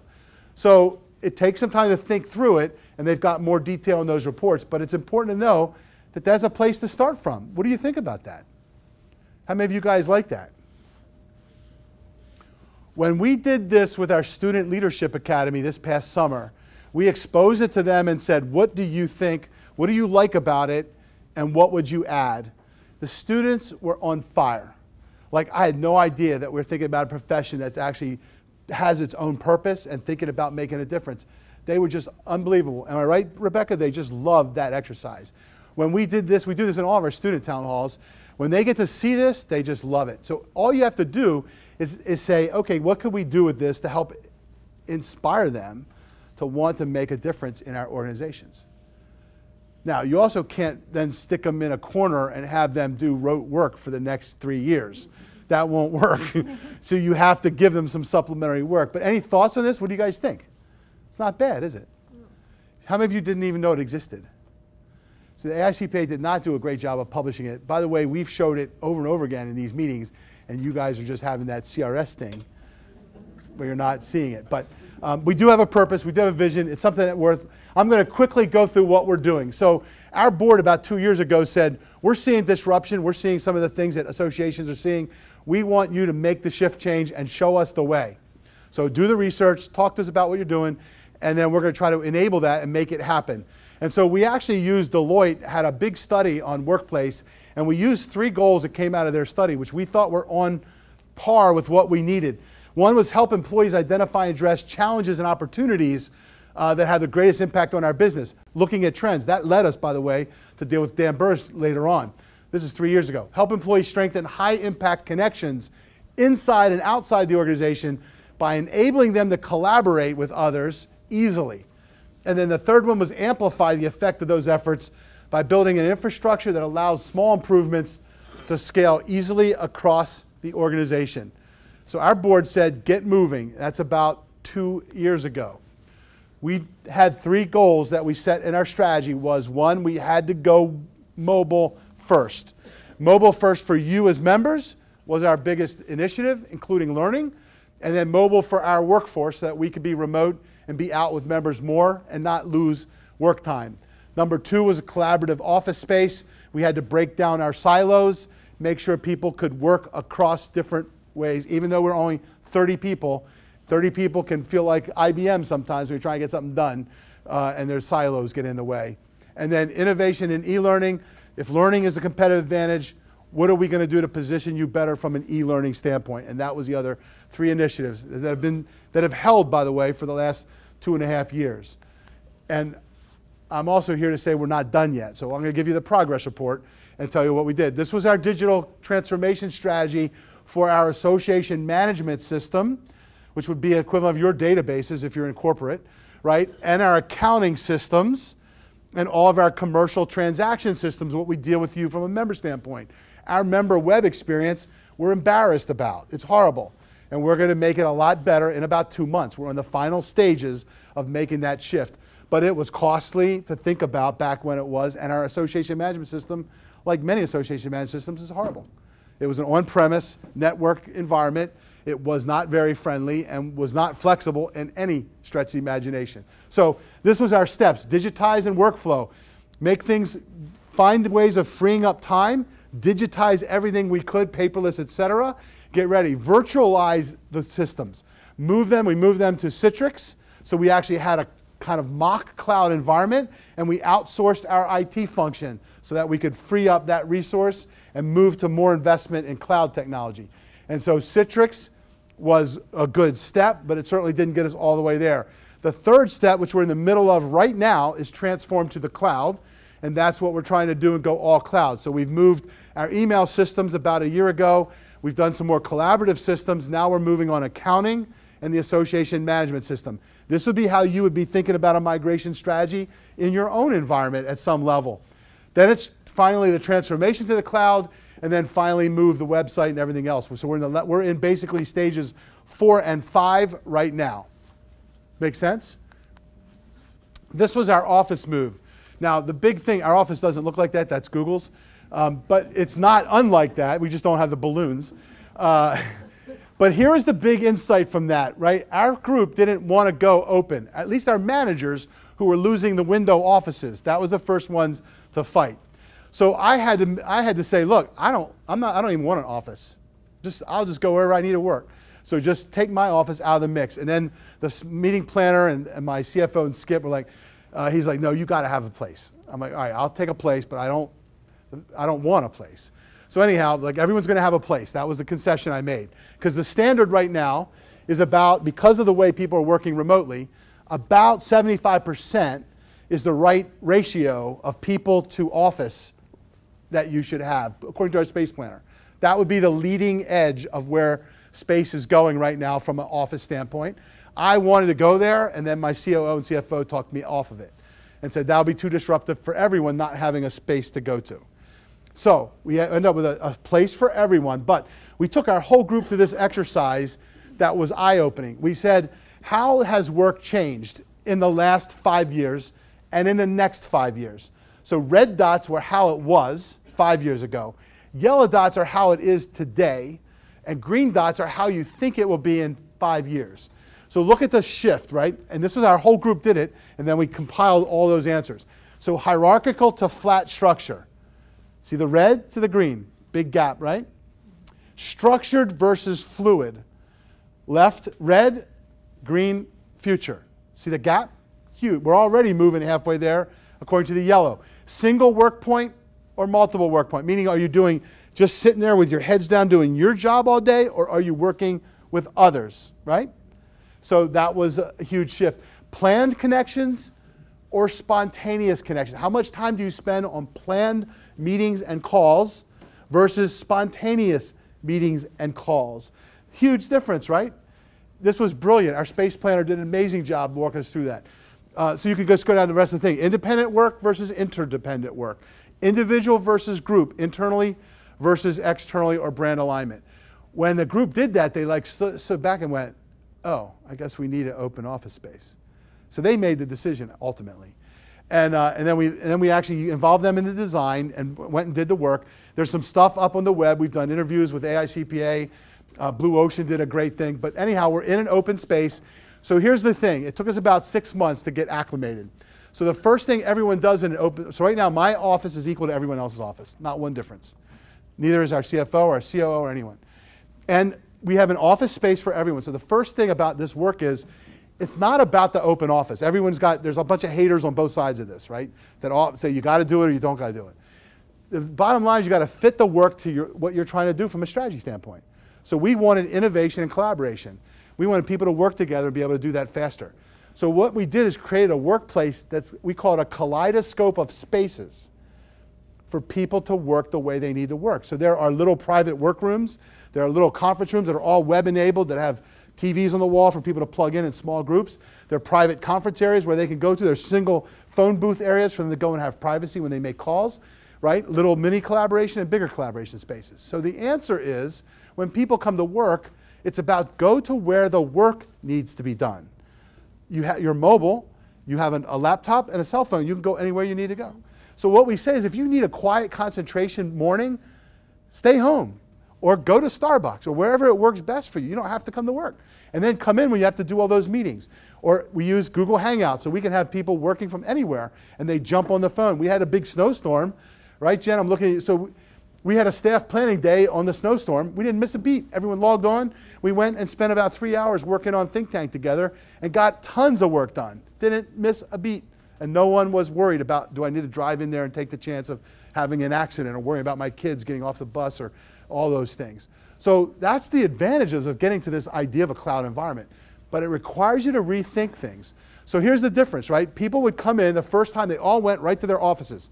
They went, here's Tom's office, I'm going to sit in Tom's office. And I acted like that's where I had to stay all day. And so suddenly we're like, no, the reason we have all these spaces, so if you need to go over and work with someone, just go work with them. Go sit down right next to them. There's like little seats everywhere. I can sit and work with you. Then I go up and go where I need to work next. It might be my own desk or it might be someone else's desk.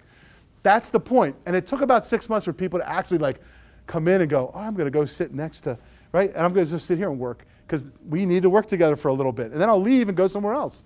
That's the environment, right? So it's not about one place for you to do everything.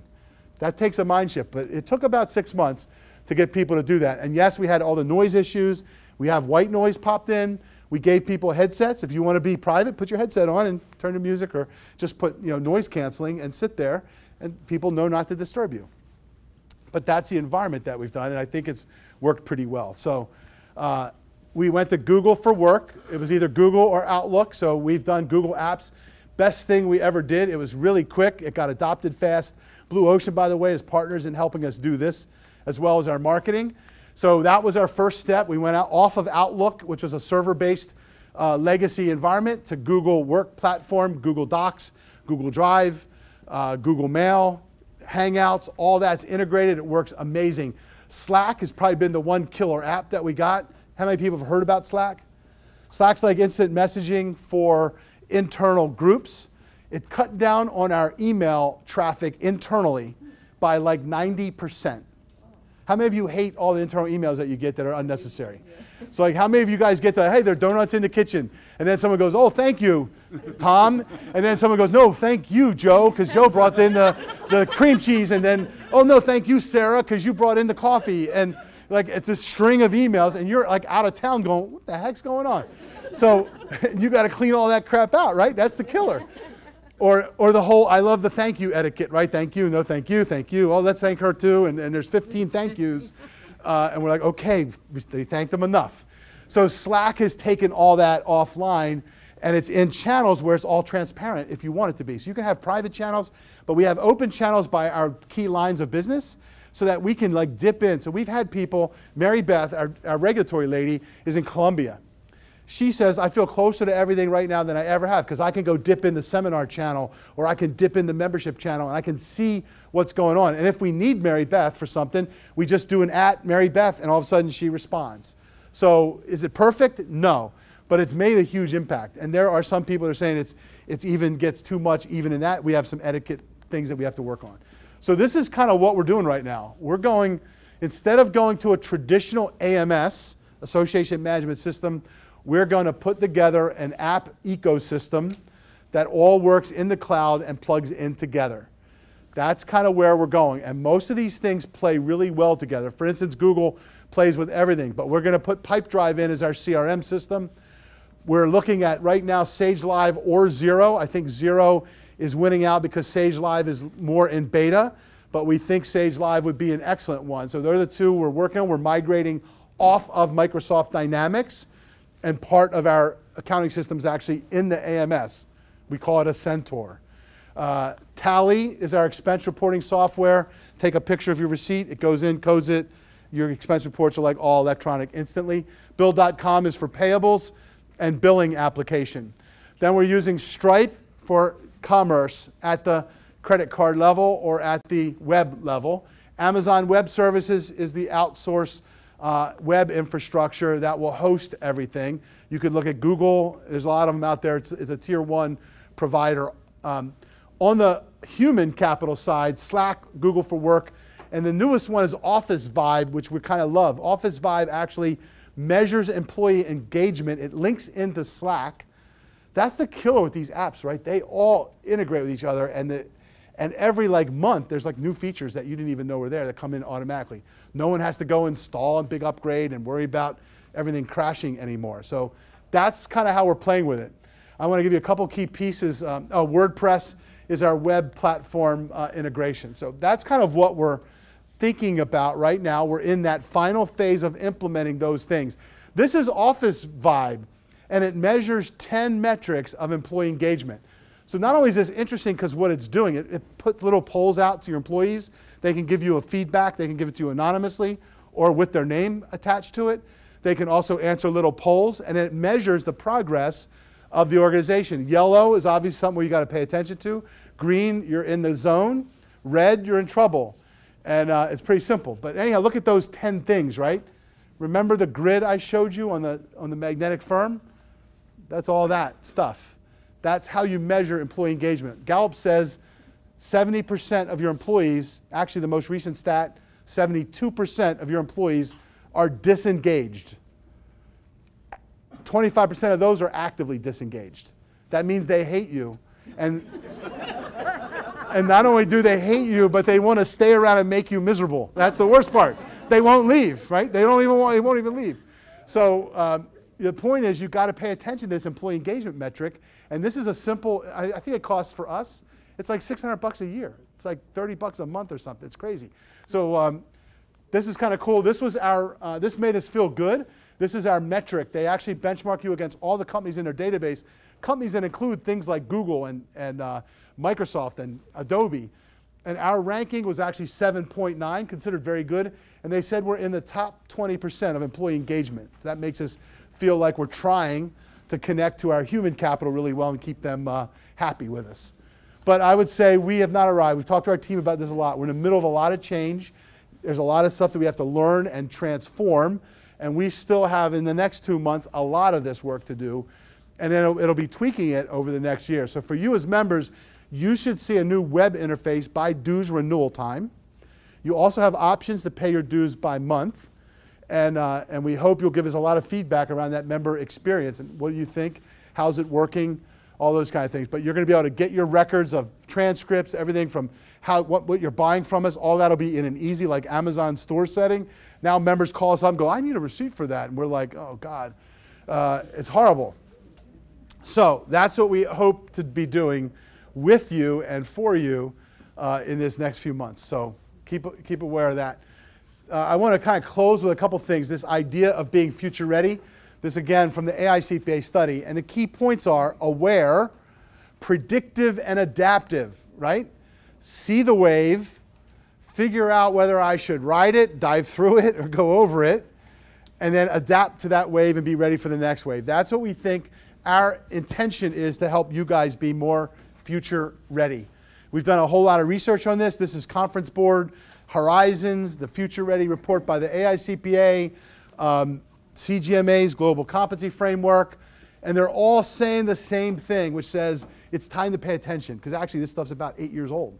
And every year it's re-upped and it's the same stuff. So we got to move the needle on this. This is conference board, right? This is global corporations, and those are the things they say you need to do. Anticipate and react to the nature and speed of change. 25% of global companies are not future ready, and the ones who are 3 times the performance in the top 20%. 300% better than the other companies in their groups. So I think there's some money in this too. This is the Horizons competencies, 6 competencies. We've talked about these kind of ad nauseum, right? Communications, leadership, critical thinking and problem solving, anticipating and serving evolving needs, synthesizing intelligence to insight, and integration and collaboration. This was from you guys. You guys said this a year ago when you said, what are the top 5 things we need? This is the CGMA framework. We're not going to go into detail there, but only 1 box is technical. 3/4 are not technical. That's right? So how much time are you spent on getting non-technical training? You should be thinking about that, right? Now you came here today, so you're getting non-technical. I'm not giving you a standards update. And this is what you said last year. In all the town halls we did, these were the top 5 skills that you guys identified, almost identical to the Horizons research. Almost identical to the conference board research, right? And this is what you guys said. So 75% of these competencies cover everything you said you needed. So the question is, how much time are you spending trying to get those skills versus other skills? So I think it's time to start thinking about that from your own development perspective, right? What does this mean from your perspective? And this is where we did the research a while ago and met Dan Burris and started talking to him about what he saw on the global company stage that he works with. So we think that you can learn how to be proactive. You can learn how to be anticipatory. And that's what we worked on with Dan for about the last year. Now there are folks in here, I know Amy, you were at one of the Burris events, right? I know you were, Kelly. Who else? Anyone else who was at one of our Burris events when we worked on this with him? So we got like so Noah's Ark is our approach. We get kind of 2 by 2 of every segment of our profession, CFOs, controllers, small practice, big practice, public companies, right? Large firm, et cetera, government, not-for-profit, educators, students, young professionals. We got them in the room with Dan. We spent a day working on what he did, and we customized it for accounting and finance people. Because what he had examples like from pharmaceuticals that would like, most of you, if you saw that, would be like, Hood, what are you thinking? Like, we're not pharmaceuticals. So we had to make things that were relevant to the CPA community. So we added the context, as Dan would say, to his training program, and that's where we embedded it. And since then, we've got quite a bit of accolades. But here are the competencies that Dan had baked into his system from the start. This is what appealed to us because it fit all the research we saw. And so we took that and added the context of the profession to it. And this is the idea, right? If you can anticipate, you can jump the disruption curve, right? You're less likely to be disrupted by something you don't see because you're going to be thinking about and looking for both opportunities and threats from that standpoint. So we would say instead of getting into that, I'm going to resist and reject, I'm going to be the taxi cab rejecting Uber, I'm going to say, how can I embrace this and move forward? And I'm going to give you this quickly, but this is the secret to change. It's a model created by, I think it's Dan Weiler is the lady who created it. And it says you need these 3 things to initiate change in your organizations and even for yourself. So it goes like this. D is dissatisfaction with the current state or the status quo.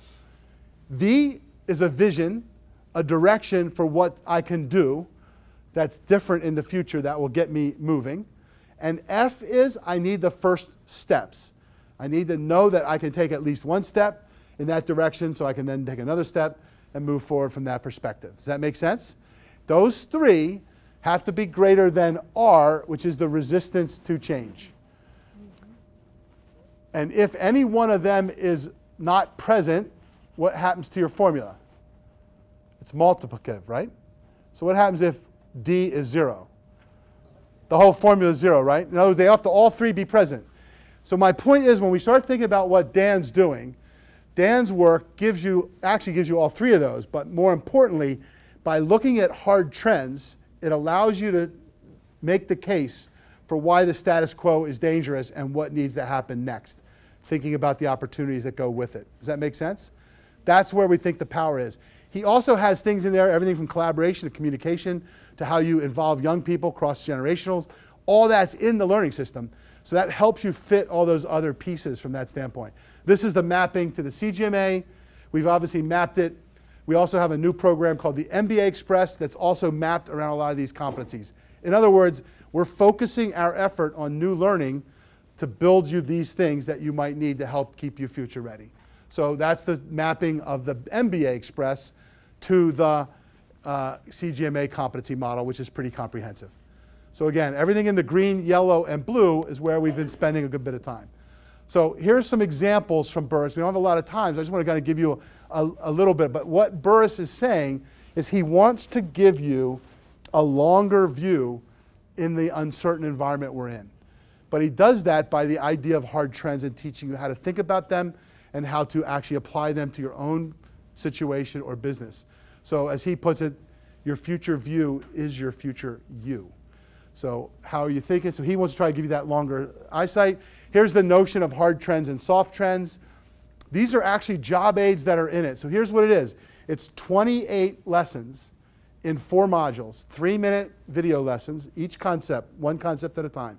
Here's soft trends. Here's hard trends. Here's future view. Job aids to help you like look at it, visualize it, and learn it, read it. And then he's got exercises that you actually apply. So you can apply by writing them online. You can print them out and fill them out.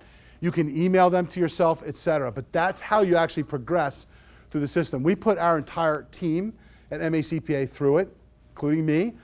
We've had several firms initiate it, and some corporate are starting to do it as well. And we're getting back some pretty good feedback from that standpoint. It's $295. It's on our website, and you can do it at your own pace. We think you should ideally take about 4 or 5 weeks to do it, even though it's 3-minute modules, right? But it's 3 minutes and the exercise. If you don't do the exercises, don't waste your money. It's not going to give you anything, right? It'll be entertaining. But do the exercises. Then when you want to apply it again, go back and do it. So when you're getting ready to have that meeting with your management team, you could go back and say, let's look. You can look at those videos together, put them up on the screen, and say, here's what Dan says about hard trends, soft trends, and start to play from that standpoint. So I want you to know about that. We did just get recognized by Accounting Today as one of the top learning products for 2016. So we were kind of excited about that. And that's what the editors of Accounting Today said from this perspective. So they, big fans of how it looked and works. It's innovative. It's got the nano learning component. The older folks that looked at it, by the way, said that, that actually they thought it would only appeal to the millennials, and yet they found that their older partners loved it in terms of they could do 3 minutes at a time, do an exercise, stop. It'll put you right back in where you left off. You can be doing it on your iPad, stop there, pick it back up on your laptop, stop there. You could do it on your mobile phone, but you better have really good eyesight from that standpoint. Certainly I couldn't do that. Anyhow, this was some of the thoughts we got from folks about what did you learn and why was it important, and you could see where people actually felt like, I learned how to think differently. That's our hope for our profession, right? That you guys will learn how to actually think differently and stay ahead of this change forever, right? Because it's something that you go through it once, but you've got it to go back on, right? You can dip back in there anytime. I want to see how we do that opportunity piece, or I want to look at how that generational thing worked. You can dip back in there from that standpoint. So, questions or comments? If you want the website, blionline.org/AO. And if any of you want to stick around afterwards, our team can like boot it up and show them. Kelly, any thoughts? Because you did you finish it? She didn't finish it yet. Oh, I should. Anyhow, it does. We're actually going to think about creating a community of practice around it because it does work better when you can collaborate sometimes. So if there's a couple people in your organization, you do it together and then compare results and share what you're doing. I want to finish with a couple quick things about what we're doing and kind of close up here to get you guys out on time. Does anybody remember this from last fall? Wow, you guys do. We do. Uh-huh. Those are Norfolk pines in Maui. Remember the story is Captain Cook planted the pines so that future people would have wood So this is our council delegation, our executive committee and council at New York last week, actually on Monday, where we weighed in on some of the big issues affecting the profession. We meet as the AICPA Council 3 times a year, so we represent you, if you will, before the AICPA. The CGMA has been approved. We talked about that. We approved it as a board and are looking at expanding our membership for non-CPAs who are going to be CGMAs, and that will happen in a non-voting way, right? So the profession will kind of keep its core, but we will have them, the ability for them to show up at some meetings and get advantage of learning. So if you're a CFO in a company and you have non-CPA staff, you could actually bring them as members to keep up with things, right? That's how we're thinking about it. The small practitioners worry about this as saying, would they ever do tax or audit? The answer is no. That's purely a CPA reserve service. This is purely a business and industry or consultant play from that standpoint. So look for that, and I know many of you are saying, I wish I would have done that when it was available. This is our work with the National Academies of Finance. That's Rebecca was there with a lot of these high school students. Kimberly Ellison Taylor, remember her?